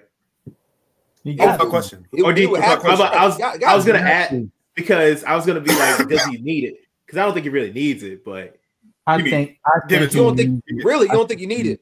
Well, it would be nice to have. It would be nice to see. It'll be an accolade. It'll be a moment and an accolade. But I think he's like to the point that, like, honestly, if you had him go up like shortly after or when Melo does, and you just separate them, like put one on one show, put one on the other show, and then kind of let them cook and do their own things. Yeah. Okay. And then you can and then even for real, when they get to the main roster, like Trick Melo game comes back together at some point. Because that's so they can break up like Triple H and Shawn Michaels again. I'm sorry. Yeah. Thank you. I just think because I don't think it's over. I think, don't get me wrong, because hey, Sean and Paul went at each other all the damn time. And it was fantastic. Back and forth. Shit was beautiful. But let me go ahead. I was gonna say in 20 years, Carmelo's running head of creative in WWE, Trick Williams, in NXT just keep going. Bro, just keep it flowing. Just keep it flowing. Yes, sir. Let me clean up what my last statement. I don't think he needs it, because we all know that Trick is money right now. Like he can go anywhere right now and make bukus of dollars, like being him. I think the company of NXT needs him as that champion to keep that going, especially if they're gonna put Carmelo in, on the main roster. They about to, like, Brian Baker right now is like he's overdue on the main roster, and they doing the whole. So you need that person that's gonna carry the torch, right? Because that's still a third promotion for WWE. Right. Yeah, and they need somebody to build that off of until they get the next person. You know what I'm saying? And so far developmental wise, I think they, as the company, they need it, and also him too, just to see how he can move a company on his own without having that person behind him, as or on side of him. Right. Right. I like it. Nah, me too. So I would just like to say that February 7th will always hold a special place in my heart, because it was on February 7th. Talk to me, bro. The GOAT, the legend, the man, the icon, Sting and his white child won the AEW World Tag Team Championship. Yes, sir. Oh, so let me tell you. Been waiting a long time for this, to see some AEW going on Sting. You've been ringing that bell since he got there, since the game started, bro. And keep in mind, like the true GOAT that he is, right? He didn't even want to win the titles, but they were like, they had to coerce this man. Be like, hey, bro, you do realize that you and your child are undefeated. Like, y'all earned a title shot technically in the kayfabe tournament. That's so crazy to me that they haven't lost. No, like I would have thought at least one, whatever the fuck, for whatever reason. But that's crazy. Never lost. That's dope as fuck, man. Now, while I am elated that my GOAT is the true AEW champion, I am not happy with his final opponents being the Young Bucks. You know what I mean? I've gone back to hating them. 100%. I guess that's fair. I got 2019 energy with the Bucks now. Yeah, we back with the hate. Them niggas are trash. Listen. I just want to say this, and I know because you're a fan. Your man's wanted it though. That brother's 65. He's 65 years old, man. He probably could get easily manipulated, man. You know what I mean? Like that's taking advantage of senior citizens and everything. You know what I mean? With the idea that you got a big match. Well, you saying the brain ain't necessarily clicked on that moment. This man jumping off of cliffs, bro. Like, you know what I mean? Like balconies. That's what I'm saying, man. Like, okay, that's why. There were other opponents I would have slotted in that spot, but you know what? If my GOAT wants that, my GOAT gets that. You know what I mean? But anyway, I personally thought it was gonna be Darby. I knew they were gonna do a tag team match, and I knew it was gonna be a tag team match. I just didn't think it was gonna be the Young Bucks. When you say Darby, you thought he was gonna turn? No, just have he's been basically his son for this entire time. So time for his son to put him out the pasture. I got you. Yeah. Hey, look, Darby is hurt after Sting retires because nobody's gonna want to see that nigga. Hell no, we didn't want to see that nigga with Sting. To be honest, but just so happened. So fuck it. But the reason why we bring up Sting, obviously, to sing him his praise, but a debate sparked, and it's been a long debate. It's been a debate that's been happening for over nearly 30 years now, between who is better and who is your preference between Sting and The Undertaker. But before we get into this conversation, can I just say something about this debate? Go for it. Floor is yours. This debate is fucking stupid. And I'm gonna tell you why, right? People compare Sting and The Undertaker all the time. Bro, we're talking about apples and oranges. We are talking about a mythical zombie and the Crow Vigilante, right? Two different characters. Niggas just want to see the entrance. Y'all don't really care about who's better between Sting and The Undertaker. They're not the same, right? No. They don't wrestle the same. They don't get down the same. The only thing that's similar between the two is that they wore the tights, the long boys with the straps. Yeah. That's the only thing that's the same. But and some trench coats. Yeah, coats. And that's it. That's it. So the way I want to break this down for you guys is, I'm going to shoot off some categories, and you tell me who is better and who, you know what I mean, like who got the juice. All right. Okay. All right. Entrances. Who is better? Ooh, damn. It depends, man. It depends. If I'm gonna go with who is better more often, I'm gonna go with Taker. Yeah, Taker, bro. Like Taker. Okay. Taker consistently from day one had the rawest fucking entrance, dog. And that kind of always remained the same. Like it never wavered, no matter if it was. I mean, it did. Well, yeah, you're right. It did. But okay, you know what? The ones we like. Exactly. I mean, it did. You're right. It went to one that we didn't care about. Right. The ones that we fuck with, yeah, it was always a spectacle. Every time. So I'll go Taker. But Sting. Boy, I'm about to say, boy, when Sting dropped on that fucking Raptor. Oh my god. That's what I was going to bring up next. That's the next one. Oh, so for my interest, it was Taker, right? Who had the better pop up? The Sting coming down from the rafters, or the blackout and the gong blackout Taker appears in the ring? Okay, I'm going with Sting. I'm still going Sting. I'm still going Sting. That nigga was flying down and she was falling down. Okay, wait. I'm a fight for Taker. Okay. There are very few things in this entire wrestling world better than a surprise gong. Very few. I hear you. But man, can you imagine if you were actually in the crowd when Sting was coming down from the rafters? Oh, I'm sure it was amazing. Great. Can you imagine? Can you imagine? You at the show, you didn't know Taker gonna be there. You ain't had no talk about it. All of a sudden, I'm not. Gong.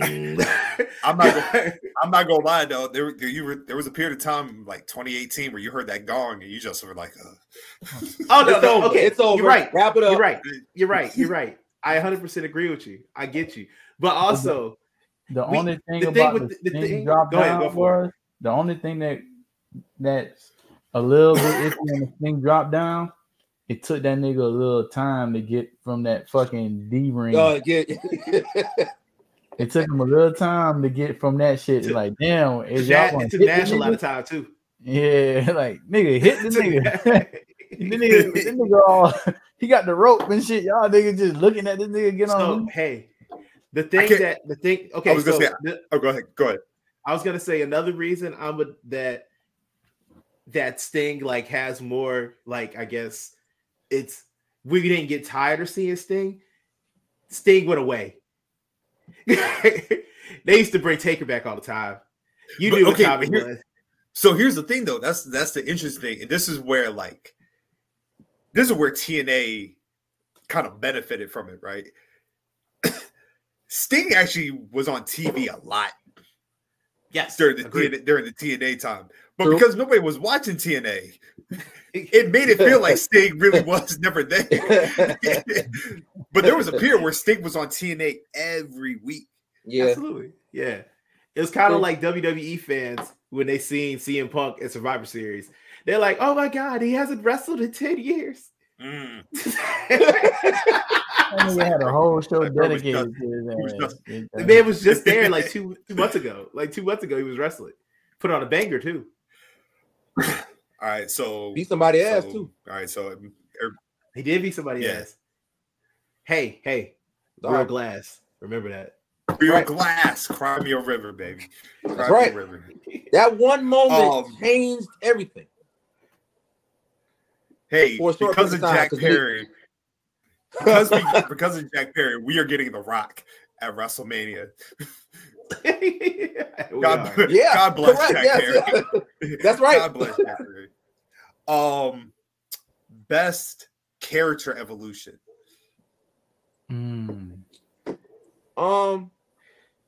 So for those that don't know, you know what I mean, for the people that might not know the full evolution, Sting went from bodybuilder to surfer Sting to crow Sting to ketchup Sting to and for those that don't know the ketchup, that's Wolfpack Sting. Wolfpack Sting. Wolfpack Sting.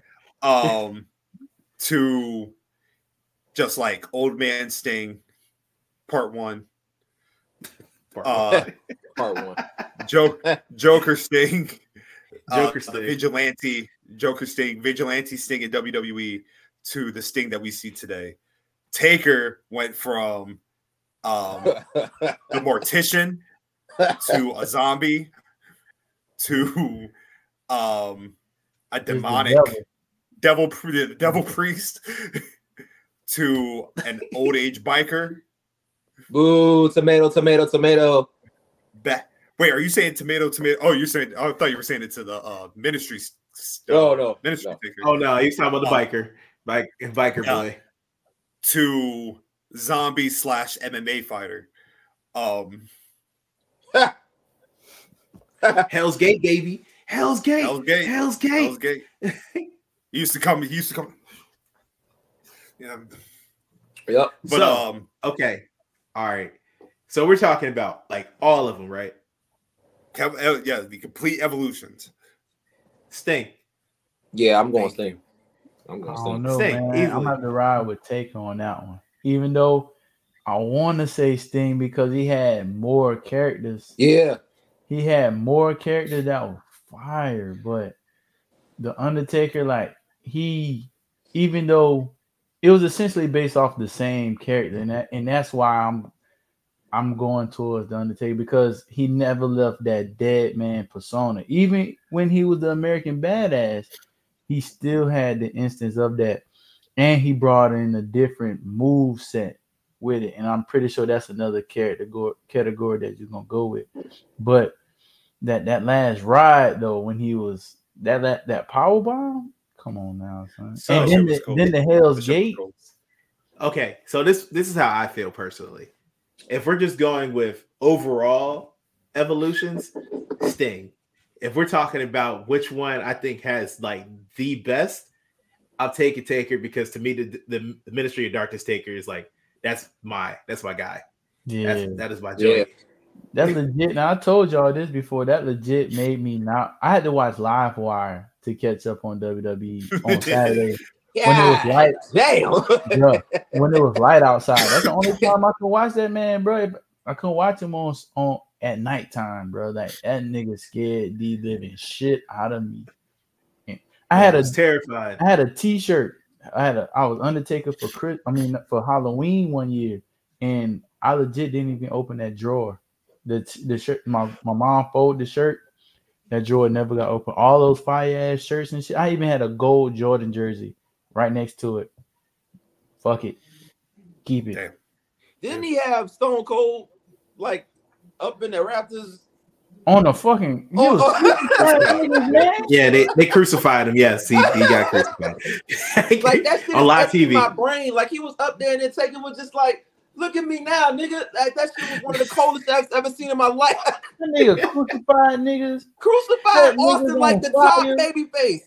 In the fucking rap, like what? Dead niggas alive? What the fuck? Hey, you got jumped in. You had to get jumped into the ministry, baby. Dead ass. I know what I said but I'm kidnapping people. He was kidnapping people.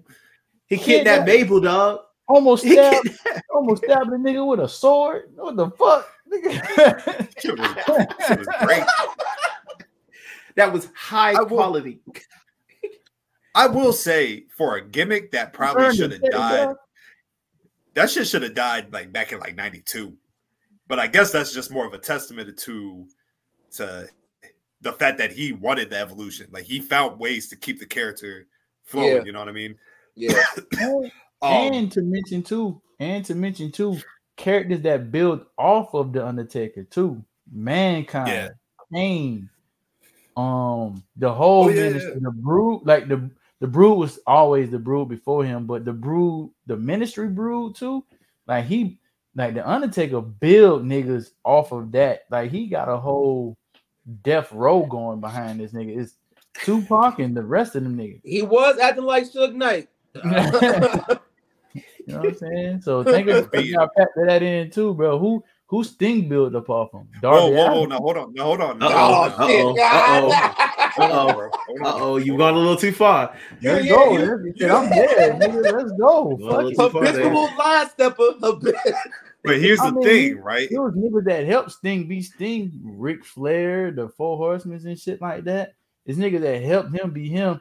Nigga, the nigga Undertaker had a main event, a WrestleMania match with the fucking Giant Gonzalez. A great match, man. I'm about to say, you know, that's like Scotland. I love that. He even got matches that's just centered around him, bro. Like boom. So then that's the perfect segue. Who had the better matches? Taker, bro. Oh, Taker. Castle match, Inferno match, Buried Alive. Okay. Hell in the Cell. Threw the motherfucker off the cell. Okay, wait, come on, dog. All right. Hey, you talking about moments. We talking about full length matches. That match was insane. No. Okay, wait.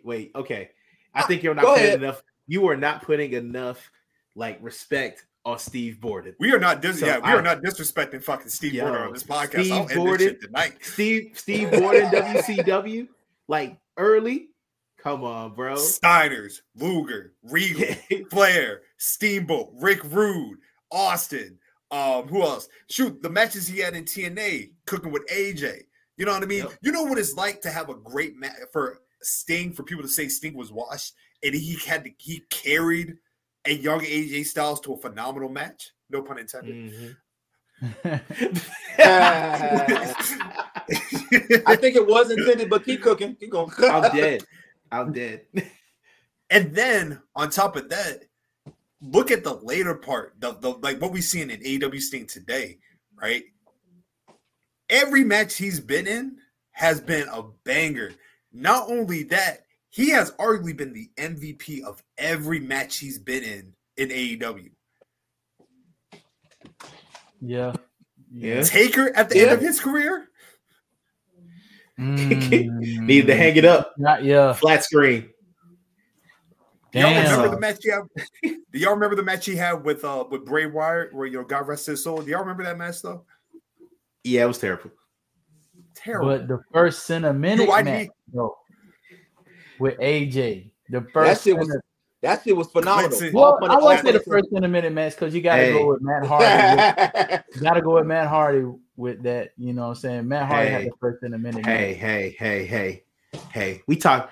All right. Was that a great? Absolutely. But we talk about all of it, bro. It's Sting. But Sting's minute match wasn't really. Who cares? I'm talking about the rest of them. They was, but Undertaker matches, bro. He legit built characters off his name, though, bro. He legit. No, nobody's disputing. Nobody's disputing that. We talk about the matches, and he had phenomenal matches too. Okay, I'm not saying he did it alone. The streak, bro, and he had bangers after banger just off the streak. We go off that. All those were bangers, but I feel you, man. Let me go pop in that Undertaker versus Goldberg match. Yeah, nah, dog. You know what you need to pop in? Fuck up. He's that. Who was that nigga that was with Sheamus and them niggas? The brawling. What was that? That's Goldberg right there. The nigga that always hurt niggas. You remember that Saudi match? No, I don't. We're not gonna just pinpoint. No, I don't. No, I do not. I don't know. I don't even know what you're talking about. I don't know no Saudi match. I don't know no DX comeback match. I don't know none of that. Okay, so Nick, we can move to the next category because I don't want to talk about them horrible ass matches. Let's see. It's promos. I just want to say that. Promos. You gotta get at this thing. Gotta get promos to Sting, bro. There was a point where that nigga wasn't saying shit, and it was still cooking. He ain't saying that nigga just showed with nothing. Animal. He would just come He out. ain't say nothing for like a year. Nothing. Come out the rafters, point the bat, the crowd go nuts, walk around, and then he was gone. Like, hey man, you know how much? Imagine how much money that man was making. Just to chill. Just man, that's what I'm saying. Maybe those just chilling up here, being like, "What's up?" Man was letting that real estate money come his way. Boom, boom, boom, boom, boom. And the check clear. And out of both of them, he has like a memorable promo. Like Undertaker don't have a memorable promo. He has a memorable punchline. Rest in peace. But Sting is nothing for me. What did he say? Something about me is nothing for sure. No, the only thing about that me for sure is nothing for sure. That's like Undertaker don't have that moment. Right. So that's never necessarily been his forte. Mm-hmm. Sting's greatest promo to me was the night after Fall Brawl 96, when he proved that he was still WCW, but everybody turned on him, and he comes out and his back is to the hard camera. So you never see his face, and he's cutting this promo about like, if you ride for me, I'll ride for you. But if you don't ride for me, you can stick it. And 6-year-old me was like, yeah, you know what I mean? I was like, yeah, you know what I mean? Like I said, that was a great night in NWO history, baby. The night before, great night. They won. Great night. They were winning. But Taker, on the other hand, like I feel like you have to dig in your mind to figure out what was a truly legendary Taker promo. Got one. Which one? The night when Yokozuna beat him in the casket match, and he showed up. That promo sucked. But it was memorable. You talking about the shit where he was in the casket? When that nigga the promo was awful. Nigga was talking about milk. Seeing children. Like, no, man, get that shit out of here. The answer is Sting. Milk. That is the answer. Trying to think, is there any other theme music? That's hard. Oh man. That's Search tough. and Destroy goes so hard. Search and Destroy goes so hard. But Taker one though, like when you hear that gong, it's the gong takes it over. It just sets it off. Yeah, that gong, the gong. No matter, even if it was the rock and roll theme. Most people hate the American Badass. The Limp Bizkit joint. All his shit's rolling. Yeah, like Taker got him. Taker got him on theme. Now I don't know, man. When you heard that cowbell, doom, the man called Sting. Doom. Come on, man. You used to get me hype. I'm telling my mom, like, yo, told my mom, paint my face. I think every nigga painted his face to Sting. That's what I'm saying, one. I did not.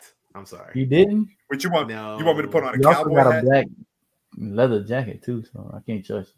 I was gonna say, you out here dressing like Conan for Halloween. I did dress like Conan. For real? Yeah. You had to be yourself. I was definitely Conan for Halloween one time. Okay. Oh my God. Opponents who had the better feuds. That's. I'm gonna shock you. I'm gonna say Taker. Yeah, I think Taker had the better feuds.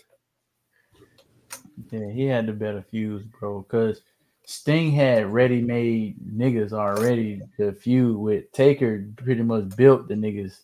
It's like few of them was already ready-made, but he built a lot of like I said before, he built a lot of characters off of his feuds, man.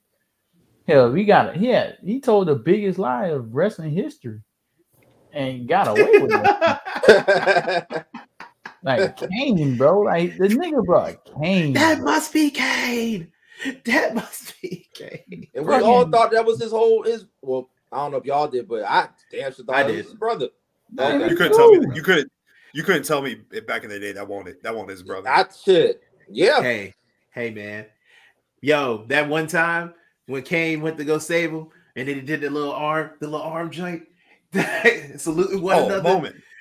Dog, that was beautiful. No, and then Kane set him on fire like 2 weeks later. Great. Family. Good family. Moments. Oh man. Moments. Yeah. Okay. So then, I guess the last one is your personal preference. Sting. Yeah. I could believe I could be Sting more than Undertaker. I couldn't see myself being. You couldn't see yourself being a zombie. You don't want to be a cult. You don't want to be a cult leader.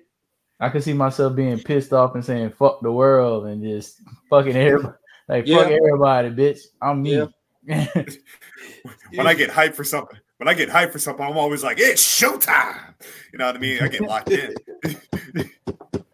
But Crow Sting thing is up there with Undertaker shit, but I don't know, bro. And you know what? I feel like this conversation is hard because, like I said, in a way, I feel bad for Taker because you got to remember, like, his retirement ceremony came during the pandemic. Like, there was nobody live in the audience. Like, he got the love at the Hall of Fame and everything. For sure. Like, Sting actually gets the opportunity to retire in front of like a sold out crowd in Greensboro.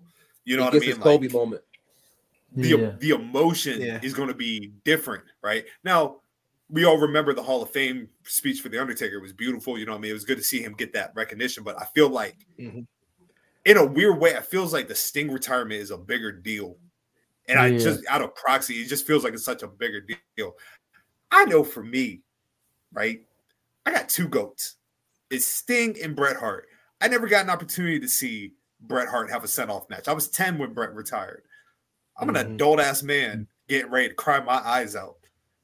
When we do when we do that podcast, I'm painting my face. I can't wait. Steve Gordon.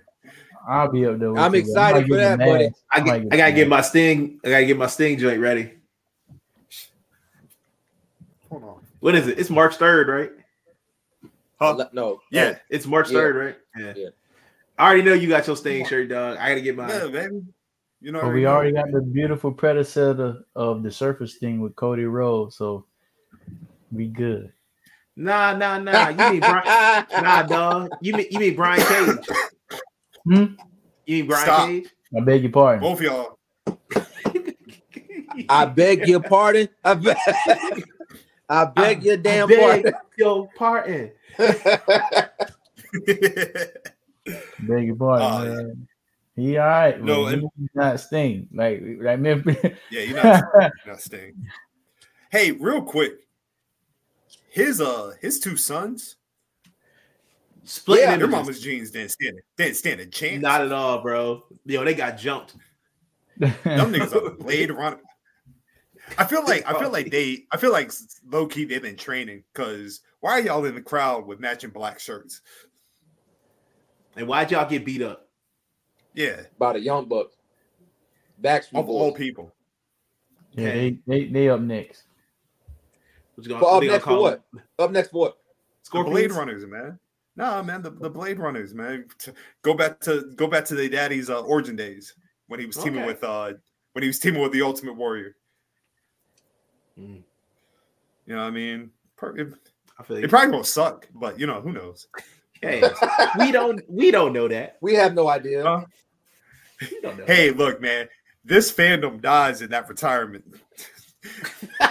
This does not extend to his sons. I didn't grow up with them. He said, God damn. Where's y'all? Look, y'all were with me shooting in the gym. Who are these niggas? A 3-year-old me had to watch weekly, watching Vader beat Sting's ass. Yeah. I don't care about them getting by the Young Bucks.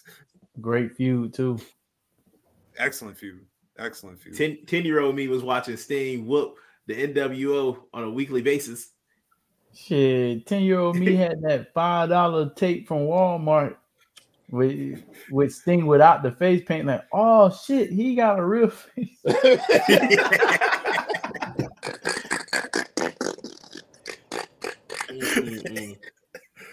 Oh man! And his name is Steve. What the fuck? Steve Borden. Steve Borden. Who the fuck is? Oh, Lex Luger is there too, man. Off topic. Y'all remember the day y'all found out wrestlers had real fucking names? I didn't have like an aha moment. And it's funny because it was the Undertaker. Because I remember they were on commentator and somebody called him Mark, and I was like, "Who is Mark?" I was like, "That is the Undertaker." Man, first name the, last name Undertaker. Right. Undertaker. I was going to school telling everybody the real. I'm like, no, his name is Mark Calloway in real life. Telling them all, telling all the secrets. Say, you won't get me no more. Yeah. Look, you would literally treat it as if you were the only person who knew that. Yep, and his brother is Kane Calloway.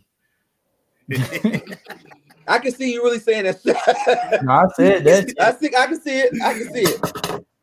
Off of just pure just guessing. Oh man. Hey, look, I've ran out of my notes, so if there's anything that you brothers want to chime in on, this is the perfect time before we get up out of here. How did y'all feel about the halftime show? Perfect. I bought tickets right after that shit. Oh, you got tickets? Yeah, well, my fiance did. She bought us tickets to go see him in October. Okay, what, in Atlanta? Yeah, the Phillips. Yep. That's gonna be a movie. That should be dope. That's probably gonna be the best concert, honestly. That's gonna be a movie. The best show on the tour. Yeah, bro. I feel like I'm kind of excited. I feel like the halftime performance just proved that Usher's on a different level. Like we always knew, but I feel like the disrespect was getting kind of crazy. Yeah, I agree. They was out here saying he would lose the verses to a particular somebody. I put the halftime show up there with Mike. I ain't gonna hold you. I don't know if I'm. No, it's a top five. It's up there. I'm not saying it's better. It's a top five. It's a top five. Up there. It's better than Bruno's. It's better than. I can name three. I can name three that's better than it. Prince is the best. Prince is the best halftime show. Prince is the best one to me. I don't know, man. Yeah, Prince is the best halftime show. Mike second. Beyonce's third. Mike teleported in '93. Prince literally made it rain. Prince during Purple Rain. During Purple Rain. Okay, I give you that. And kept playing. Good at that. But I think the biggest thing about Usher's halftime performance was that we expect that shit to flop because we were like, what songs this nigga gonna play to keep us hyped for a fucking football game? Hold on for a second. Who? A lot of people did. Yeah. Nah, hell nah. I didn't see a lot of people say that. Really? A lot of people were trying to say that. I didn't see a lot of people say that. What songs he was gonna play? What upbeat songs Usher play? I have a question. Were these people like Usher play Nice and Slow and all that other shit? The ballads. That's the shit I like. You know what I'm saying? Did y'all forget Usher from the 2010s? I knew it won't go flop. Oh yeah, I know that. I'm just asking because he used to have a bunch. OMG, one of the most successful songs ever. Like the nigga got if any kind of genre of music you want, Usher has. Like you want, like you said, Nice and Slow, you got it. You want some up-tempo shit, you got it. There's nothing Usher hasn't done that you can say, oh, he's not gonna carry a show. Nigga, he was the show. That game for real sucked to the fourth quarter. I say second half, but I feel you. Yeah. All right. Fair enough. Because like I said, second half. Fair enough. But it didn't suck. It was mid. It just wasn't. First, I'm biased because I ain't give a fuck about any team motherfuckers anyway. But I did.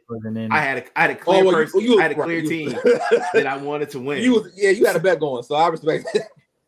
Won't even a bet. I mean, I did have a bet, but I had a clear team that I wanted to win and a clear team I wanted to lose.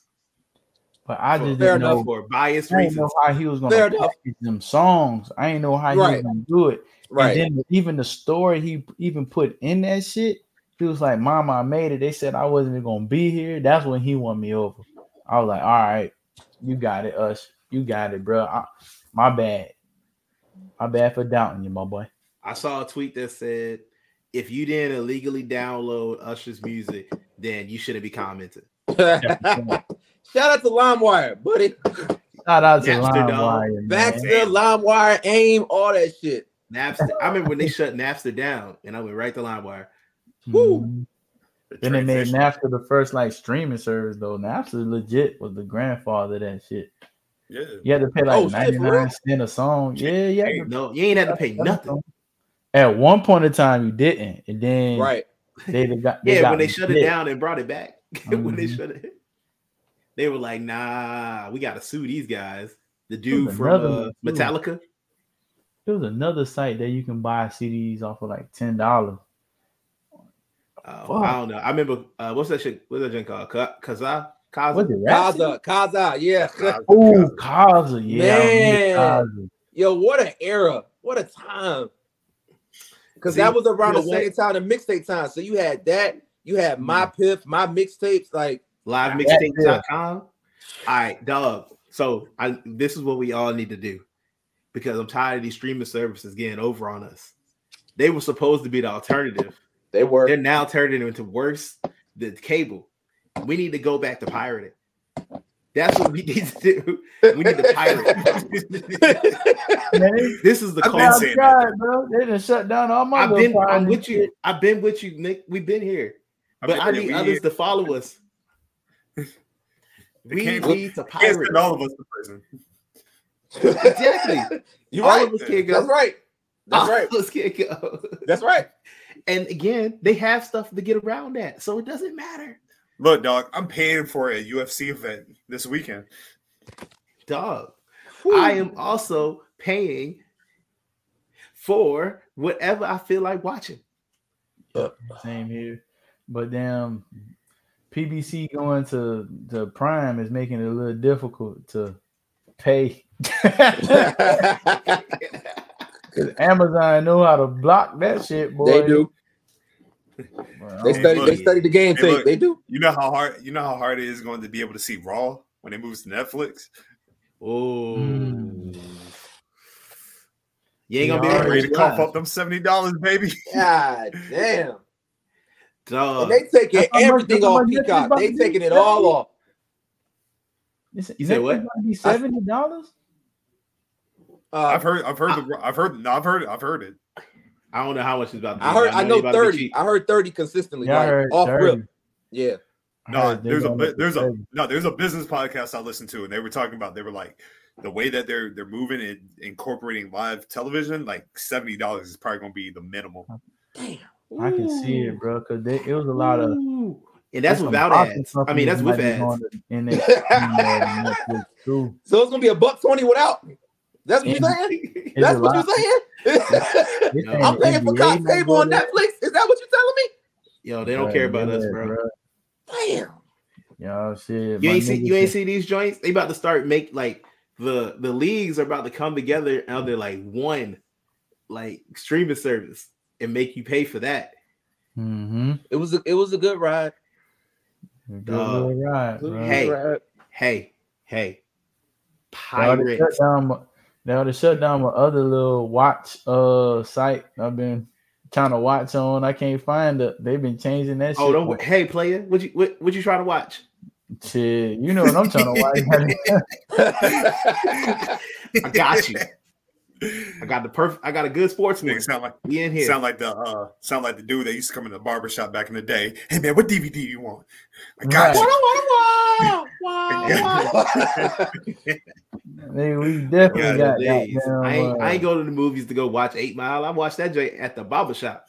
Nigga, where the niggas used to come in there, we got All About the Benjamins, Love Don't Cost a Thing, and I'll throw in Bad Boys 2 for extra $2. What was it? It was like 3 for $10. 3 for 10. 2 for 20. 2 for 20. 3 for 15. Where I was at. 3 for 15. Hey. You remember the day? Remember the day that you realized that you could do it yourself? That was a game changer. Those days, man. Oh, man. Man, I remember one AAU tournament. I went to an AAU tournament. My grandmother called me on the way back, and she was like, "D, I need to delete all this shit, man." I had all type of shit on that damn shit, boy. I had shit. I had A Night in China. I had all type of shit, but I didn't know because I thought I was downloading in the club, but it was a video, and then next thing you know, boom, boom, boom. Oh man, yo! So I'm gonna tell you a quick story of why I don't have an Xbox anymore. Okay. Because back in the day, when you could burn games, I forgot what 2K it was, but I burnt 2K, and it didn't come because you were able to get it like a week or two before it came out. Yeah, it dropped on the internet. Yeah, I burnt it. Yeah, good times. And then I'm sitting here, I'm like, man, I turned off the internet, and I was like, bet, just turn the internet off, just played the game when it did my thing. I go hang out with my homeboy.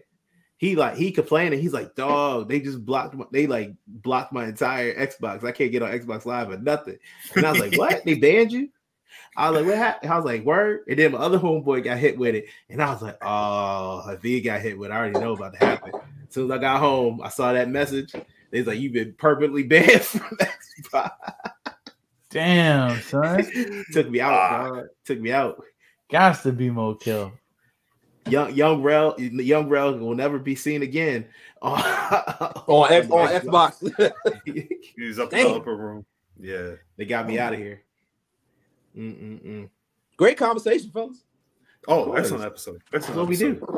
So, of course, you know what I mean? Obviously, we're going to be tapping in this Sunday. Brother Lorenzo will be in the building. Yes, March 10th, we have the Survivor Series with Ringside Club. That's a Saturday, ain't it? March 10th. No, it's a Sunday. It's a Sunday. It's a Sunday? Bet.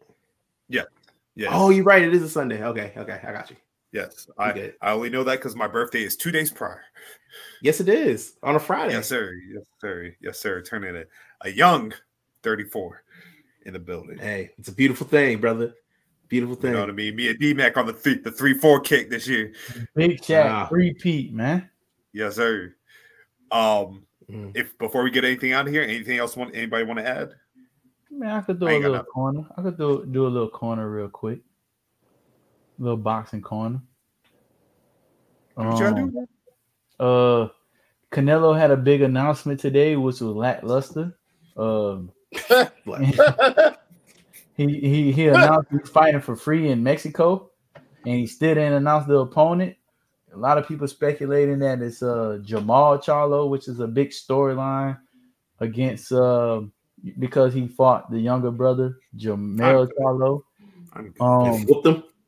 Big yeah, he beat the shit out of Maul. He got cooked. He got cooked. I thought it was gonna be close, at least a little close. And so this nigga is super confident. He putting the fight for free in Mexico against the big brother.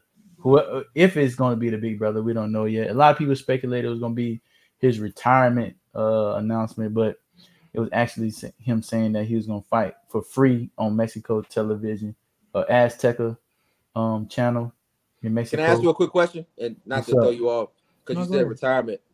How long do you see Canelo going? Not long, bro. Okay. That nigga been fighting pro since he's like the Luka Doncic of boxing, bro. He's been fighting pro since he was 15 years old, bro. He been beating niggas at. You don't see it, man, his record is like 56, 2, and he like 30. 1. He's on like 33. Yeah, he our age, bro. That nigga been fighting since he woke up. That nigga been fighting forever, bro. Like that. He the first fighter I ever seen with a knee brace on. This nigga had fought Triple G with fucking that kinetic tape on his knee. I'm like, God damn, what the fuck wrong with this young nigga? But yeah, is that going on? Then is boxing is taking a WWE path with Ryan Garcia versus Devin the Dream Haney. That face off was fucking terrible. The joint where they faced off, like the face off in the lobby, it was terrible. Yeah, then it's people zoomed in. They had a lot of smart wicks, a lot of smart marks, if you call it, like in boxing, that had like people zoomed in and had people feeding them lines as if when they were fighting, like push them, or they would say Lomachenko to be a trigger word for them to push each other, as if when Devin Haney pushed Lomachenko in their face off. But I think it'll be a good fight to push Devin Haney over. Gervonta Tank Davis is called out, then backed out of the fight with Conor Ben, which is still don't know what he's gonna do next. But the boxing right now is in a weird space. Like, it started off good last year. It did, with a lot of the big fights going on. The whole year was fantastic. The whole entire year was fantastic, man. We had a lot of big fights that we wanted to see. So we just waiting to see what's going on with the new streaming stuff going on. Teofimo Lopez and also Shakur Stevenson had like it's terrible performances on big nights on Thursday. That man called him food. Yes, Tank called him food after, but we'll see. Oh, Zach! I didn't even see Zach there. Zach. What's going on, man's baby? Back in the building. Big dough. So we'll see what boxing gonna go next, man. We'll see. Can I ask you a question? Do you feel, because of what Fox is trying to do with like the streaming service, do you feel that has been like a universal kind of shift, domino effect of why it's kind of like in this weird space right now with boxing? Yeah, because like the first, like Amazon first, PBC's first pay-per-view on Amazon Prime is Tim Tszyu versus Thurman, which it's a good fight for hardcore fans like myself. But at the same time, what does it do? Is it just a fight just to get the kinks out, just to see how the streaming is going to work? Because it was speculated that Tank was going to be the first one, but Tank on house arrest still. Hell, his coach just got out of jail, so we don't know what he's going to do. And he's the Mayweather of PBC right now. Right. But they do have a stacked card with, the undercard being Rolly versus Pitbull Cruz, and also other fights with Carmelo Moulton, fighting on the undercard, who is an outstanding amateur fighter who's 2-0 in the professional realms right now, who's, taking a big rim, in the professional route, and who they could build off of to be the next big thing over there. But in Top Rank, just doing whatever ESPN doing or want them to do is, I agree, is like with the streaming services and Netflix taking a big chunk of what's going on. It's kind of weird right now what's going on with boxing, but we just have to see, man. Hopefully this YouTube boxing kind of die down a little bit and we get the same fights that we will see in UFC, where it's the number 1 versus number 2, the main event fight. But it's in weird space. Definitely in the weird space. Fair enough. Quick update. It looks like the Wolf Dogs won the titles. Yeah, I was literally about to say that. Yep. Who won the title? Braun and Baron. Hey, you can find me at PoeticScotland. Damn. And you can find me on Instagram at Scotland_Underwood. God damn. You can find me. You can find me at Raleoftheleaf on Twitter, Instagram. Follow both pod pages at bgwpod also on Twitter and Instagram. Man, you can find me on Twitter and Instagram at DMacTardy. Oh man, I thought you was gonna say you can find me. Them days are over. You're right. You can retirement. I mean, you could. All right, man. That's all I need. You can find me. That's all I need. For the people that's looking, you know what I'm saying, you can find me your bitch DM. I'm about to get in trouble. Yeah, you are. Yeah, you are. Yeah. Was it worth it? For the sake of the pod. My man. And on that note, you can find me on IG, Chaz OB, and on Twitter, X, my man Zo. And one time for the living legend himself, Zach Underwood, former BGW champion, back making his return to the podcast. Yes, sir. Zachariah, baby. Sir. My guy coming back. But yeah, if we ain't got nothing else, fellas, excellent show to 155. Yeah, we here. Until next time, we are out. Peace out to my world. Peace.